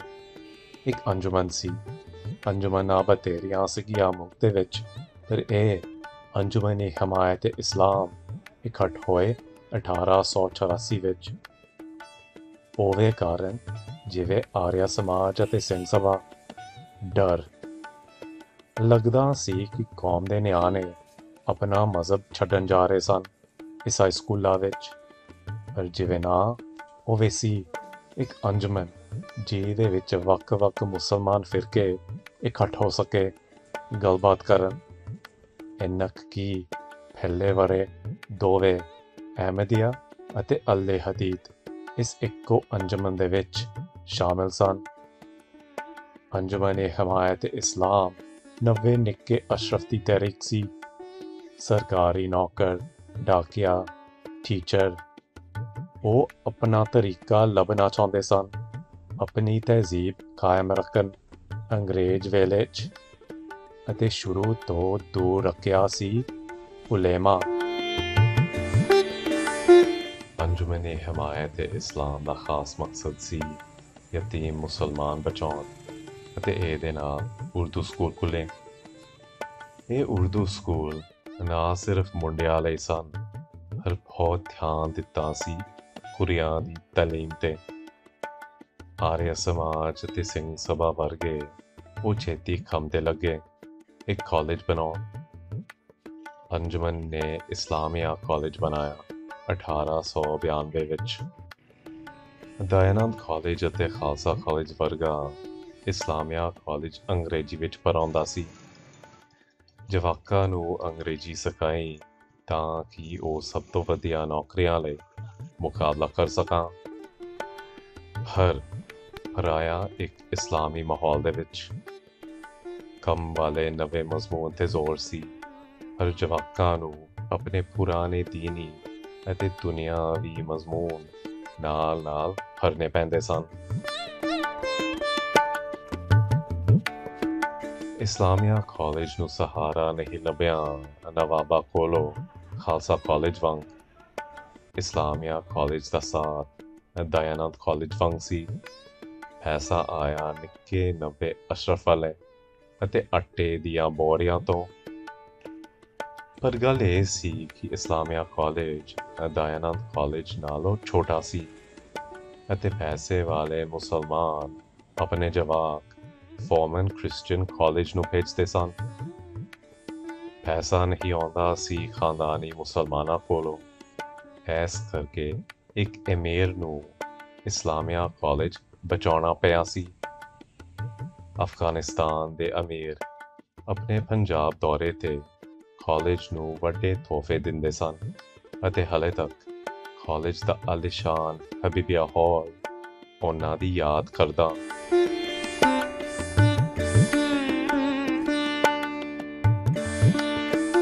ਸਵਾਮੀ ਦਇਆਨੰਦ ਦੇ ਚੇਲਿਆਂ ਵਿੱਚੋਂ ਇੱਕ ਪੰਡਿਤ ਲੇਖ ਰਾਮ ਦਾ ਖਾਸ ਅਸਰ ਪੈ ਗਿਆ ਹਿੰਦੂ ਮੁਸਲਮਾਨ ਰਿਸ਼ਤੇ 'ਤੇ। ਲੇਖ ਰਾਮ ਬ੍ਰਾਹਮਣ ਸਨ, ਜੇਲਮ ਦੇ, ਅਤੇ ਆਪਣੀ ਪੜ੍ਹਾਈ ਦੇ ਲਈ ਪੇਸ਼ਾਵਰ ਗਏ। ਸਕੂਲ ਵਿੱਚ ਮੁਸਲਮਾਨ ਟੀਚਰਾਂ ਨਾਲ ਲੜਿਆ, ਫਿਰ ਪੁਲਿਸ ਵਿੱਚ ਆਪਣੇ ਵੱਡੇ ਮੁਸਲਮਾਨ ਅਫਸਰਾਂ ਦੇ ਨਾਲ। ਪਰ ਸਵਾਮੀ ਦਇਆਨੰਦ ਦਾ ਲੇਖ ਸਤਿਅਰਥ ਦਾ ਪ੍ਰਕਾਸ਼ ਭਰ ਕੇ ਇੱਕ ਪਛਾਣ ਲੱਭੀ ਸੀ। ਸਵਾਮੀ ਜੀ ਦੀ ਨੀਵੀਂ ਰਾਏ ਇਸਲਾਮ ਬਾਰੇ ਆਪਣੀਆਂ ਭਾਵਨਾਵਾਂ ਸੱਚੀਆਂ ਸਾਬਿਤ ਕਰ ਦਿੱਤੀਆਂ ਸੀਗੀਆਂ।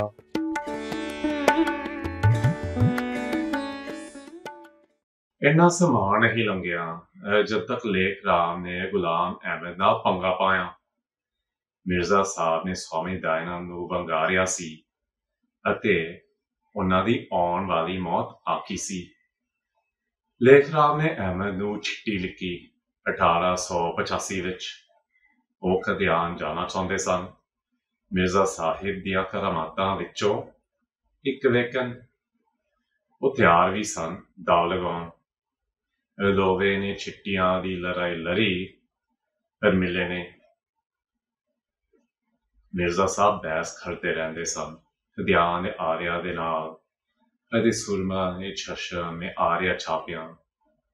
ਇਹਦੇ ਵਿੱਚ ਉਹਨਾਂ ਨੇ ਸਾਰਿਆਂ ਨੂੰ ਵੰਗਾਰਿਆ ਕਿ ਕੋਈ ਇੱਕ ਕਿਤਾਬ ਲਿਖੋ ਜਿਹੜੀ ਵੇਦ ਕੁਰਾਨ ਨਾਲੋਂ ਵਧੀਆ ਸਾਬਿਤ ਕਰ ਸਕਦੀ। ਆਰਿਆ ਨੇ ਕਦਿਆਨ ਵਿੱਚ ਆਪਣਾ ਪ੍ਰਚਾਰ ਵਧਾਇਆ। ਮਿਰਜ਼ਾ ਸਾਹਿਬ ਦੇ ਬਰਹੀਨ ਦੇ ਜਵਾਬ ਦੇ ਵਿੱਚ ਪੰਡਿਤ ਜੀ ਨੇ ਲਿਖਿਆ, ਤਕਸੀਬ ਇਹ ਬਰਹੀਨ ਹੈ ਅਹਿਮਦੀਆ, ਅਤੇ ਚਸ਼ਮ ਦੇ ਜਵਾਬ ਦੇ ਵਿੱਚ ਲਿਖਿਆ, ਨੁਸ਼ਕਰ ਇਹ ਖਬਤ ਹੈ ਅਹਿਮਦੀਆ। 1893 ਵਿੱਚ ਉਹਨਾਂ ਨੇ ਲਿਖਿਆ, ਜਿਹਾਦ ਇਸਲਾਮ ਦੀ ਬੁਨਿਆਦ। ਇਹਦੇ ਵਿੱਚ ਉਹਨਾਂ ਨੇ ਉਸ ਮੁਸਲਮਾਨਾਂ ਦੀ ਕੁਤਰ ਕੀਤੀ ਜਿਹਦਾ ਦਾਅਵਾ ਸੀ ਕਿ ਕੋਈ ਖੂਨ ਖਰਾਬਾ, ਕੋਈ ਮਾਰ ਲੂਟ ਕਦੀ ਹੋਈ ਨਹੀਂ ਇਸਲਾਮ ਦੇ ਨਾਲ। ਉਹਨਾਂ ਨੇ ਮੁਸਲਮਾਨਾਂ ਨੂੰ ਸੱਦਿਆ ਆਪਣੇ ਵਡੇਰਿਆਂ ਦਾ ਧਰਮ ਫਿਰ ਕਬੂਲ ਕਰਨ। ਇਸ ਸਾਲ ਦੇ ਵਿੱਚ ਗੁਲਾਮ ਅਹਿਮਦ ਨੇ ਆਖਿਆ ਕਿ ਲੇਖ ਰਾਮ ਦੀ ਮੌਤ 6 ਵਰ੍ਹਿਆਂ ਵਿੱਚ ਹੋ ਜਾਣੀ ਸੀ। ਮੁਸਲਮਾਨਾਂ ਨੂੰ ਹਿੰਦੂ ਧਰਮ ਦੇ ਸਾਰੇ ਨੁਕਸ ਇੱਕ ਬੰਦੇ ਦੇ ਵਿੱਚ ਦਿਸੇ।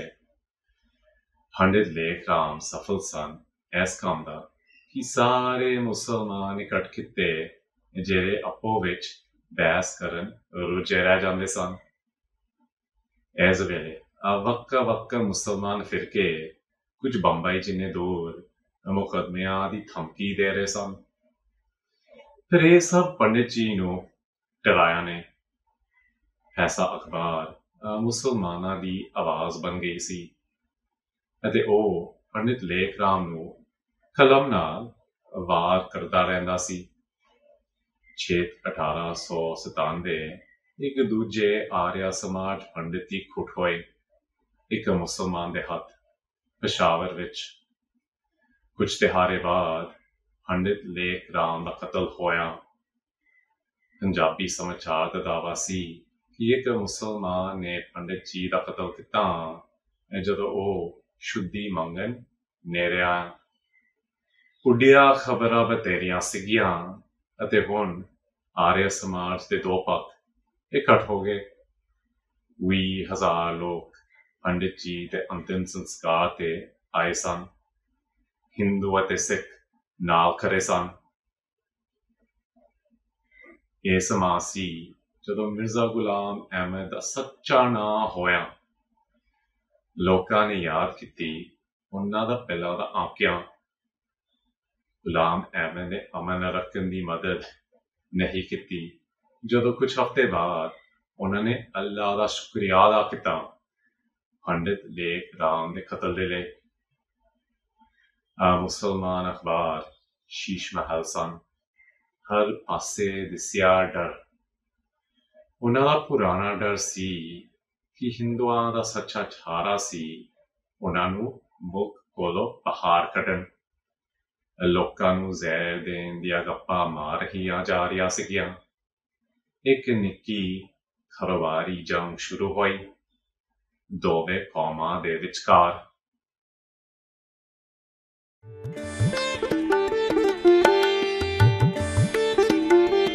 ਅੰਗਰੇਜ਼ ਰਾਜ ਦੇ ਪਹਿਲੇ ਦਿਹਾੜੇ ਮੁਸਲਮਾਨ ਜਿਨ੍ਹਾਂ ਦੀ ਵੱਧ ਆਬਾਦੀ ਸੀ ਪੰਜਾਬ ਦੇ ਵਿੱਚ, ਉਹ ਪਿੱਛੇ ਪੈ ਜਾ ਰਹੇ ਸਨ ਤਾਲੀਮ ਅਤੇ ਨੌਕਰੀ ਦੇ ਦੌਰ।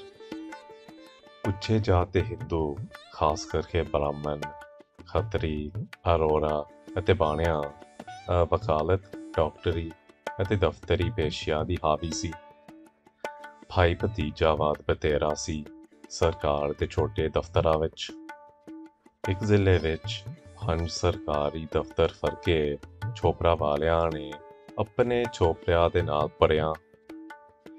ਸੈਂਟਰਲ ਨੈਸ਼ਨਲ ਮੁਹੰਮਦਨ ਐਸੋਸੀਏਸ਼ਨ ਨੇ ਬੁਲਾਈਆਂ ਵੱਡੀਆਂ ਮੁਲਾਕਾਤਾਂ ਪੰਜਾਬ ਦੇ ਵਿੱਚ। ਸੰਨ 1886 ਵਿੱਚ ਐਚਸਨ ਕਮਿਸ਼ਨ ਕੋਲੋਂ ਸਰਕਾਰ ਦਾ ਖਾਸ ਧਿਆਨ ਮੰਗਿਆ ਸੀ। ਗਵਰਨਰ ਜੇਮਸ ਲਾਇਲ ਸ਼ਾਮਿਲ ਹੋਏ ਅਤੇ ਇੱਕ ਚਿੱਠੀ ਭੇਜੀ ਆਪਣੇ ਅਫਸਰਾਂ ਨੂੰ। ਉਹਨਾਂ ਨੇ ਹੁਕਮ ਦਿੱਤਾ ਕਿ ਸਾਰੇ ਖਾਨਦਾਨੀ ਅਤੇ ਮਜ਼ਹਬੀ ਪੰਜਿਆਂ ਨੂੰ ਵੰਡਿਆ ਜਾਵੇ ਨੀਵੀਂ ਦਫ਼ਤਰਸ਼ਾਹੀ ਵਿੱਚ ਅਤੇ ਮੁਸਲਮਾਨ ਵਧਾਈ ਜਾਵੇ ਉਹਨਾਂ ਦੀ ਪੜ੍ਹੀ ਲਿਖੀ ਆਬਾਦੀ ਦੇ ਮੁਤਾਬਿਕ। ਲਾਇਲ ਸਾਹਿਬ ਨੇ ਸੋਚਿਆ ਕਿ ਮੁਸਲਮਾਨਾਂ ਦੀਆਂ ਸ਼ਿਕਾਇਤਾਂ ਮੰਨ ਕੇ ਮਜ਼ਹਬੀ ਵੈਰ ਠੰਡਾ ਹੋ ਜਾਵੇਗਾ। हिंदू मुसलमान बराबर रख के बदामनी खट करनगे। पर नाल दे नाल उन्हां नूं पता सी कि लोग ਇਹ ਮੁਸਲਮਾਨਾਂ ਲਈ ਵੱਡੀ ਰਿਆਇਤ ਸਮਝਣਗੇ ਅਤੇ ਇਸ ਕਰਕੇ ਉਹਨਾਂ ਨੇ ਆਪਣਾ ਹੁਕਮ ਲੁਕੋ ਕੇ ਰੱਖਿਆ।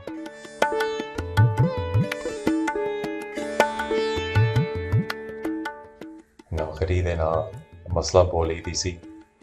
1881 ਵਿੱਚ ਮੁਸਲਮਾਨ ਅੰਜਮਨਾਂ ਵਜ਼ੀਫੇ ਮੰਗ ਰਹੀਆਂ ਸੀਗੀਆਂ ਹੰਟਰ ਕਮਿਸ਼ਨ ਕੋਲੋਂ। ਹਿੰਦੂਆਂ ਨੇ ਇਸ ਦਾ ਵਿਰੋਧ ਕੀਤਾ। ਅਦਾਲਤਾਂ ਅਤੇ ਹਾਈ ਸਕੂਲਾਂ ਵਿੱਚ ਉਰਦੂ ਦੀ ਥਾਂ ਉਹ ਹਿੰਦੀ ਚਾਹੁੰਦੇ ਸਨ। ਮੁਸਲਮਾਨਾਂ ਨੇ ਇਸ ਦਾ ਖਿਲਾਫ ਕੀਤਾ, ਜਦੋਂ ਕਿ ਹਿੰਦੂ ਗੁੱਟ ਹਿੰਦੂ ਅਤੇ ਸਿੱਖ ਰਾਏ ਇਕੱਠ ਕਰਨ ਲੱਗੇ। ਲਾਹੌਰ ਦੇ ਬੰਗਾਲੀ ਬਾਬੂ ਹਿੰਦੂ ਜਵਾਕਾਂ ਨੂੰ ਦੱਸ ਰਹੇ ਸਨ ਕਿ ਉਰਦੂ ਮੁਗਲ ਜ਼ਾਲਿਮਾਂ ਦੀ ਬੋਲੀ ਸੀ ਅਤੇ ਹਿੰਦੀ ਸਿੱਖ ਕੇ ਪੰਜਾਬ ਬਾਕੀ ਦੇਸ਼ ਦੇ ਨਾਲ ਹੋਰ ਨੇੜੇ ਹੋਵੇਗਾ। ਦਿਆਲ ਸਿੰਘ ਮਜੀਠੀਆ ਨੇ ਦ ਟ੍ਰਿਬਿਊਨ ਅਖਬਾਰ ਸ਼ੁਰੂ ਕੀਤਾ ਅਤੇ ਰਿਫਾਰਮਰ ਅਖਬਾਰ ਦੇ ਨਾਲ ਹਿੰਦੀ ਦੀ ਵਕਾਲਤ ਕੀਤੀ। ਆਰੀਆ ਸਮਾਜੀਆਂ ਦਾ ਕਹਿਣ ਸੀ ਕਿ ਉਰਦੂ ਲਿਖਾਵਟ ਠਹਿਰੀ ਸੀ ਅਤੇ ਜੋਗੀ ਨਹੀਂ ਸੀ ਵਪਾਰ ਅਤੇ ਖੇਤੀਬਾੜੀ ਦੀਆਂ ਲੋੜਾਂ ਲਈ। ਜਵਾਕ ਆਪਣਾ ਸਮਾਂ ਬਰਬਾਦ ਕਰ ਰਹੇ ਸਨ। ਉਰਦੂ ਸਿੱਖਦਿਆਂ ਕੇਵਲ ਸਰਕਾਰੀ ਨੌਕਰੀ ਲੱਭਣ। ਹਿੰਦੂ ਜਨਾਨੀਆਂ ਦੀ ਸਿੱਖਿਆ ਲਈ ਹਿੰਦੀ ਸਭ ਤੋਂ ਚੰਗੀ ਹੋਣੀ ਸੀ।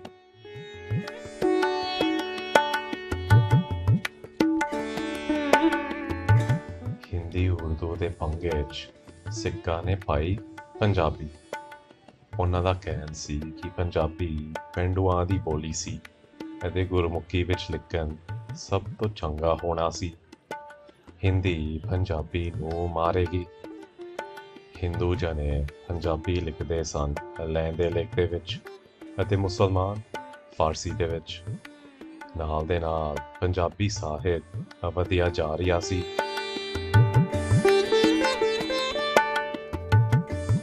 ਕਲਕੱਤੇ ਵਿੱਚ ਵਾਇਸਰਾਏ ਰਿਪਨ ਨੇ ਬਣਾਈ ਸੀ ਇੱਕ ਨਿੱਕੀ ਜਿਹੀ ਜਮਹੂਰੀਅਤ।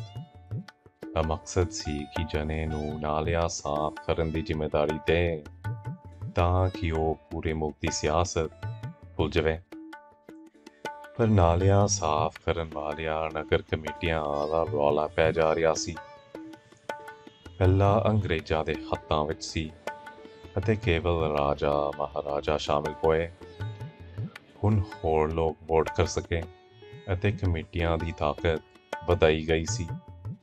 ਬਹੁਤ ਕੋਰੀਆਂ ਛੋਣਾਂ ਹੁੰਦੀਆਂ ਸੀਗੀਆਂ ਹਿੰਦੂ ਮੁਸਲਮਾਨਾਂ ਦੇ ਵਿਚਕਾਰ।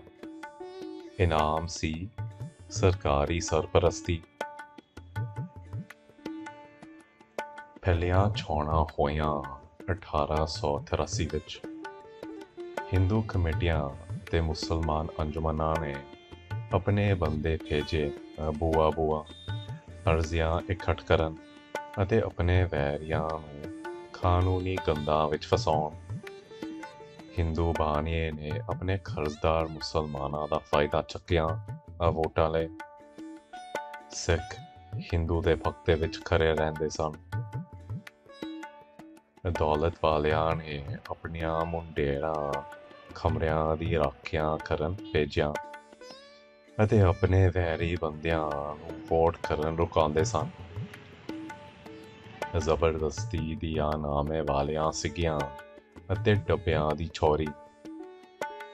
ਹਿੰਦੂਆਂ ਦੀ ਵੱਧ ਆਬਾਦੀ ਸੀ ਹਰੇ ਲਿਖੇ ਵਰਗ ਦੇ ਵਿੱਚ, ਜਿਹੜਾ ਵੋਟ ਕਰ ਸਕਦਾ ਸੀ ਅਤੇ ਇਸ ਕਰਕੇ ਉਹ ਜਿੱਤਦੇ ਸਨ, ਖਾਸ ਕਰਕੇ ਲਾਹੌਰੀ ਅਤੇ ਛੜਦੇ ਨਗਰਾਂ ਵਿੱਚ।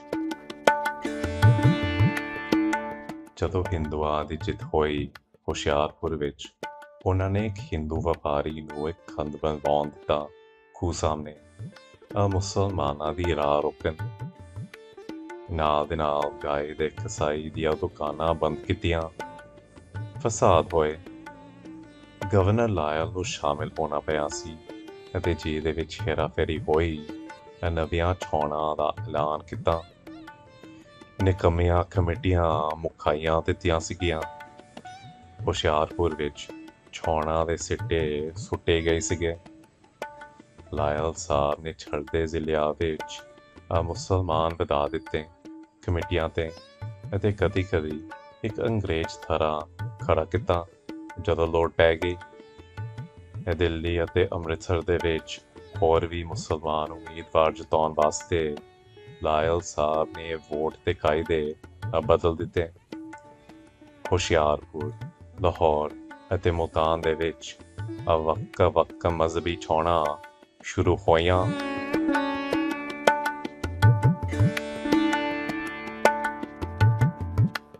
ਉੱਚੀਆਂ ਕੌਂਸਲਾਂ ਬਣਾਈਆਂ ਗਈਆਂ 1860 ਦੇ ਦਹਾਕੇ ਦੇ ਵਿੱਚ ਅਤੇ ਪਹਿਲਾਂ ਇੰਡੀਅਨ ਬੰਦਿਆਂ ਨੂੰ ਚੁਣ ਕੇ ਬਿਠਾਇਆ ਸੀ।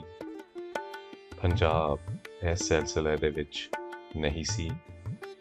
ਪੰਜਾਬ ਲਾਰੈਂਸ ਭਰਾਵਾਂ ਦਾ ਸੂਬਾ ਸੀ, ਨਾਲ ਦੇ ਨਾਲ ਫੌਜੀ ਅਤੇ ਕਿਸਾਨਾਂ ਦਾ, ਅਤੇ ਸੋਚਿਆ ਜਾਂਦਾ ਸੀ ਕਿ ਕੌਂਸਲ ਦੀ ਕੋਈ ਲੋੜ ਨਹੀਂ ਸੀ ਜਿਹਦੇ ਵਿੱਚ ਸ਼ਹਿਰੀ ਵਕੀਲਾਂ ਦੀ ਹਾਵੀ ਹੋਣੀ ਸੀ। ਸੰਨ 1892 ਵਿੱਚ ਚੋਣਾਂ ਕਰਾਈਆਂ ਗਈਆਂ ਸੀਗੀਆਂ ਬਾਕੀ ਦੇਸ਼, ਪਰ ਹਾਲੇ ਤੱਕ ਕੋਈ ਕੌਂਸਲ ਬਣਾਈ ਨਹੀਂ ਗਈ ਸੀ ਪੰਜਾਬ ਦੇ ਵਿੱਚ। ਇੱਕ ਪੰਜਾਬ ਕੌਂਸਲ ਬਣਾਈ ਗਈ 1897 ਵਿੱਚ, ਪਰ ਚੋਣਾਂ ਨਹੀਂ ਕੀਤੀਆਂ ਗਈਆਂ। ਪੁਰਾਣੇ ਰਿਵਾਜ ਦੇ ਨਾਲ ਬੰਦੇ ਚੁਣ ਕੇ ਬਿਠਾਏ ਰਈਸ ਬੰਦੇ ਸਨ ਅਤੇ ਨਾ ਪੰਜਾਬ ਦੇ ਜਨੇ ਧਿਆਨ ਦੇ ਰਹੇ ਸਨ ਕਿ ਕੀ ਦੇ ਕੀ ਹੋਣ ਜਾ ਰਿਹਾ ਸੀ ਲਾਹੌਰ ਦੀ ਕੌਂਸਲ ਦੇ ਵਿੱਚ।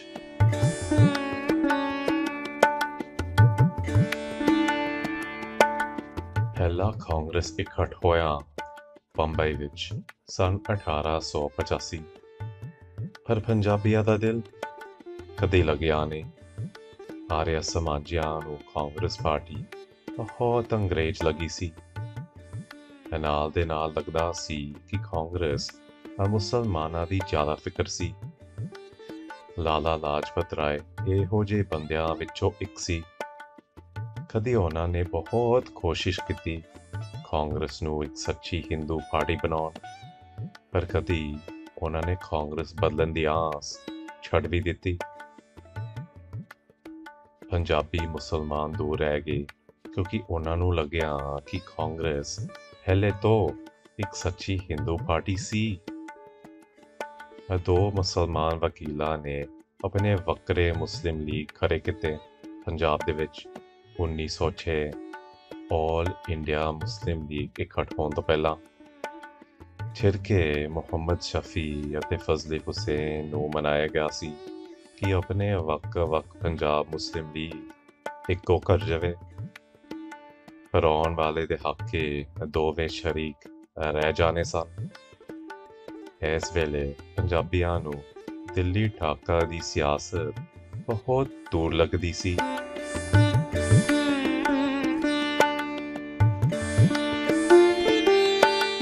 ਪਰ ਲੋਕਾਂ ਨੂੰ ਉਦੋਂ ਭੜਕਾਇਆ ਜਾਂਦਾ ਸੀ ਜਦੋਂ ਕਿਸਾਨਾਂ ਦਾ ਹੱਕ ਚੋਰੀ ਕਰਨ ਦੀ ਬੂ ਸੁੰਗੀ। ਕਨਾਲ ਕਲੋਨੀਆਂ ਅੰਗਰੇਜ਼ਾਂ ਦਾ ਮਾਣ ਸੀ। ਨਦੀਆਂ ਕਨਾਲ ਦੁਆਰਾ ਵਗਾਉਂਦਿਆਂ ਉਹਨਾਂ ਨੇ ਬੰਜਰ ਜ਼ਮੀਨ ਰੂਹੀ ਬਣਾਈ। ਇਹ ਹੋਇਆ ਛੇਨਬ ਕਾਲੋਨੀ ਦੇ ਵਿੱਚ 1888 ਤੋਂ। ਅਗਲੇ 20 ਸਾਲਾਂ ਵਿੱਚ ਲਗਭਗ 20 ਲੱਖ ਕਿੱਲੇ ਵੰਡੇ ਗਏ ਕਿਸਾਨਾਂ ਨੂੰ, ਖਾਸ ਕਰਕੇ ਲਾਹੌਰ, ਅੰਮ੍ਰਿਤਸਰ, ਹੁਸ਼ਿਆਰਪੁਰ ਅਤੇ ਗੁਰਦਾਸਪੁਰ ਦੇ, ਜਿੱਥੇ ਆਬਾਦੀ ਵੱਧ ਹੋ ਗਈ ਸੀ। ਇਹ ਨਿੱਕੇ ਕਿਸਾਨਾਂ ਨੂੰ 30 ਕਿੱਲੇ ਦਿੱਤੇ ਜਾਂਦੇ ਸਨ, ਪਰ ਉਹ ਮਾਲਕ ਨਹੀਂ ਸਨ ਜ਼ਮੀਨ ਦੇ। ਉਹ ਕਿਰਾਏ ਤੇ ਖੇਤੀ ਕਰਦੇ ਸਨ। ਅੰਗਰੇਜ਼ ਚਾਹੁੰਦੇ ਸਨ ਕਿ ਇਹ ਕਲੋਨੀਆਂ ਮਿਸਾਲ ਬਣਾਈ ਜਾਵੇ ਅਤੇ ਸਖਤੀ ਰੱਖੀ ਛੱਟੀ ਲਾਉਣੀ। ਇਹ ਛੱਟੀਆਂ ਪਤਵਾਰੀ ਲਾਉਂਦੇ ਸਨ ਅਤੇ ਕਿਸਾਨਾਂ ਕੋਲੋਂ ਵੱਡੀਆਂ ਮੰਗੀਆਂ ਹਰ ਇੱਕ ਚੀਜ਼ ਦੇ ਲਈ। ਨਾਲ ਦੇ ਨਾਲ ਸਰਕਾਰ ਬੜੀ ਦਬਾਅ ਦੇ ਵਿੱਚ ਪਾਣੀ ਦੀ ਕੀਮਤ ਵਧਾ ਰਹੀ ਸੀ।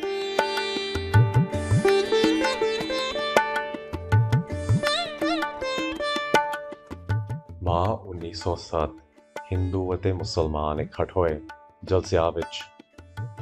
ਜਲਸੇ ਹੁੰਦੇ ਰਹਿੰਦੇ ਸਨ ਅਤੇ ਛੇਦ ਦੇ ਵਿੱਚ ਸੰਪਾਦਕ ਪ੍ਰਭ ਦਇਆਲ ਦਾ ਗੀਤ ਗਾਇਆ ਸੀ। ਹਗਰੀ ਸੰਭਾਲੋ ਜੱਟਾ।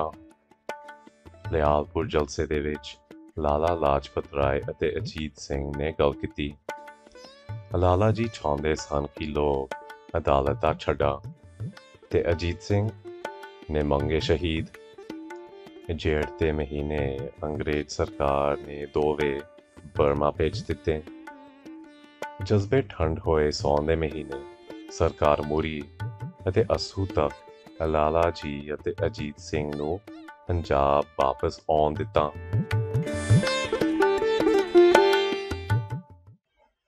ਦੋ ਸਿਆਣੇ ਸਨ, ਇੱਕ ਜਿਨ੍ਹਾਂ ਨੂੰ ਸਹੀ ਸਾਬਿਤ ਕੀਤਾ ਗਿਆ ਸੀ ਅਤੇ ਦੂਜੇ ਗਲਤ। ਪੰਜਾਬ ਆਉਣ ਤੋਂ ਪਹਿਲਾਂ ਕਲਕੱਤੇ ਵਿੱਚ ਇੱਕ ਵੱਡੀ ਬਹਿਸ ਚੱਲੀ ਸੀ ਕਿ ਨਵੀਂ ਅੰਗਰੇਜ਼ ਸਰਕਾਰ ਨੂੰ ਖੇਰੀ ਭਰਾਈ ਦੇਣੀ ਚਾਹੀਦੀ ਦੇਸ਼ ਦੇ ਜਵਾਕਾਂ ਨੂੰ। ਥਾਮਸ ਮੈਕੌਲੇ ਨੇ ਬਹਿਸ ਜਿੱਤੀ ਅਤੇ ਅੱਗੇ ਤੋਂ ਭਰਾਈ ਅੰਗਰੇਜ਼ੀ ਵਿੱਚ ਦਿੱਤੀ ਗਈ ਸੀ। ਮੈਕੌਲੇ ਸਾਹਿਬ ਨੇ ਸੋਚਿਆ ਕਿ ਅੰਗਰੇਜ਼ੀ ਭਰਾਈ ਲੱਭ ਕੇ ਦੇਸੀ ਜਵਾਕ ਪੂਰੇ ਸਾਹਿਬ ਬਣਨਗੇ। ਖੂਨ ਦੇਸੀ ਰਹਿ ਜਾਣਾ ਪਰ ਮਨ ਅੰਗਰੇਜ਼ੀ। ਦੇਸੀਪਨ ਛੱਡ ਕੇ ਅੰਗਰੇਜ਼ੀਅਤ ਦੇ ਨਾਲ ਜਿਉਣਗੇ। ਸਰ ਸੈਦ ਅਹਿਮਦ ਖਾਨ ਅੰਗਰੇਜ਼ੀ ਭਰਾਈ ਦੇ ਆਗੂ ਸਨ ਮੁਸਲਮਾਨਾਂ ਲਈ, ਪਰ ਉਹਨਾਂ ਦੀ ਸੋਚ ਇਸ ਬਾਰੇ ਵੱਖਰੀ ਸੀ। ਹਿੰਦੁਸਤਾਨ ਦਾ ਰਿਵਾਜ ਸੀ ਕਿ ਹਰ ਮਜ਼ਹਬ ਆਪਣੇ ਆਪਣੇ ਮੰਦਰ ਜਾਂ ਮਸੀਤ ਵਿੱਚ ਆਪਣੀ ਮਜ਼ਹਬੀ ਗੱਲਾਂ ਕੀਤੀਆਂ ਸੀਗੀਆਂ, ਪਰ ਅੰਗਰੇਜ਼ ਬਾਜ਼ਾਰ ਵਿੱਚ ਨਾ ਸਿਰਫ ਆਪਣੇ ਮਜ਼ਹਬ ਬਾਰੇ ਲੋਕਾਂ ਨੂੰ ਦੱਸ ਰਹੇ ਸਨ, ਪਰ ਦੂਜਿਆਂ ਦੀ ਗਾਲ ਵੀ ਕੱਢ ਰਹੇ ਸਨ। ਲੋਕਾਂ ਨੂੰ ਭੜਕਾਇਆ ਜਾ ਰਿਹਾ ਸੀ ਮਜ਼ਹਬ ਦੇ ਨਾਲ। ਫਿਰ ਵੀ ਸਰ ਸੈਦ ਦੇ ਵੇਲੇ ਇੰਨਾ ਵਿਗਾੜ ਨਹੀਂ ਸੀ ਹਿੰਦੂ ਮੁਸਲਮਾਨਾਂ ਦੇ ਵਿਚਕਾਰ। ਉਹਨਾਂ ਨੂੰ ਲੱਗਿਆ ਕਿ ਕੱਲਾ ਖਤਰਾ ਸੀ ਕਿ ਨਵੇਂ ਅੰਗਰੇਜ਼ੀ ਭਰੇ ਲਿਖੇ ਬੰਦੇ ਆਪੋ ਵਿੱਚ ਲੜਨ ਲੱਗਣਗੇ। ਸਮਾਂ ਦੇ ਨਾਲ ਉਹਨਾਂ ਨੂੰ ਸਹੀ ਸਾਬਿਤ ਕੀਤਾ ਗਿਆ ਸੀ। ਫਜ਼ਲ ਹੁਸੈਨ, ਮੁਹੰਮਦ ਇਕਬਾਲ, ਲਾਲਾ ਲਾਜਪਤ ਰਾਏ ਸਭ ਗਵਰਨਮੈਂਟ ਕਾਲਜ ਲਾਹੌਰ ਦੇ ਬੰਦੇ ਸਨ। Muhammad Shafi, foreman Christian college, ਦਿਆਲ ਸਿੰਘ ਮਜੀਠੀਆ, ਅੰਮ੍ਰਿਤਸਰ ਈਸਾਈ ਸਕੂਲ। ਪਰ ਇਹ ਬੰਦਿਆਂ ਨੇ ਆਪਣੀ ਮਜ਼ਹਬੀ ਸੋਚ ਨਹੀਂ ਛੱਡੀ ਜਿਵੇਂ ਮੈਕੌਲੇ ਸਾਹਿਬ ਨੇ ਸੋਚਿਆ। ਜਿਵੇਂ ਸਰ ਸੈਦ ਨੇ ਵੇਖਿਆ ਸਾਰੇ ਜਣੇ ਲੜਨ ਲੱਗ ਪਏ ਜਿਵੇਂ ਲੰਘੇ ਹੋਏ ਕੱਲ, ਪਰ ਹੁਣ ਅੰਗਰੇਜ਼ੀ ਵਿੱਚ।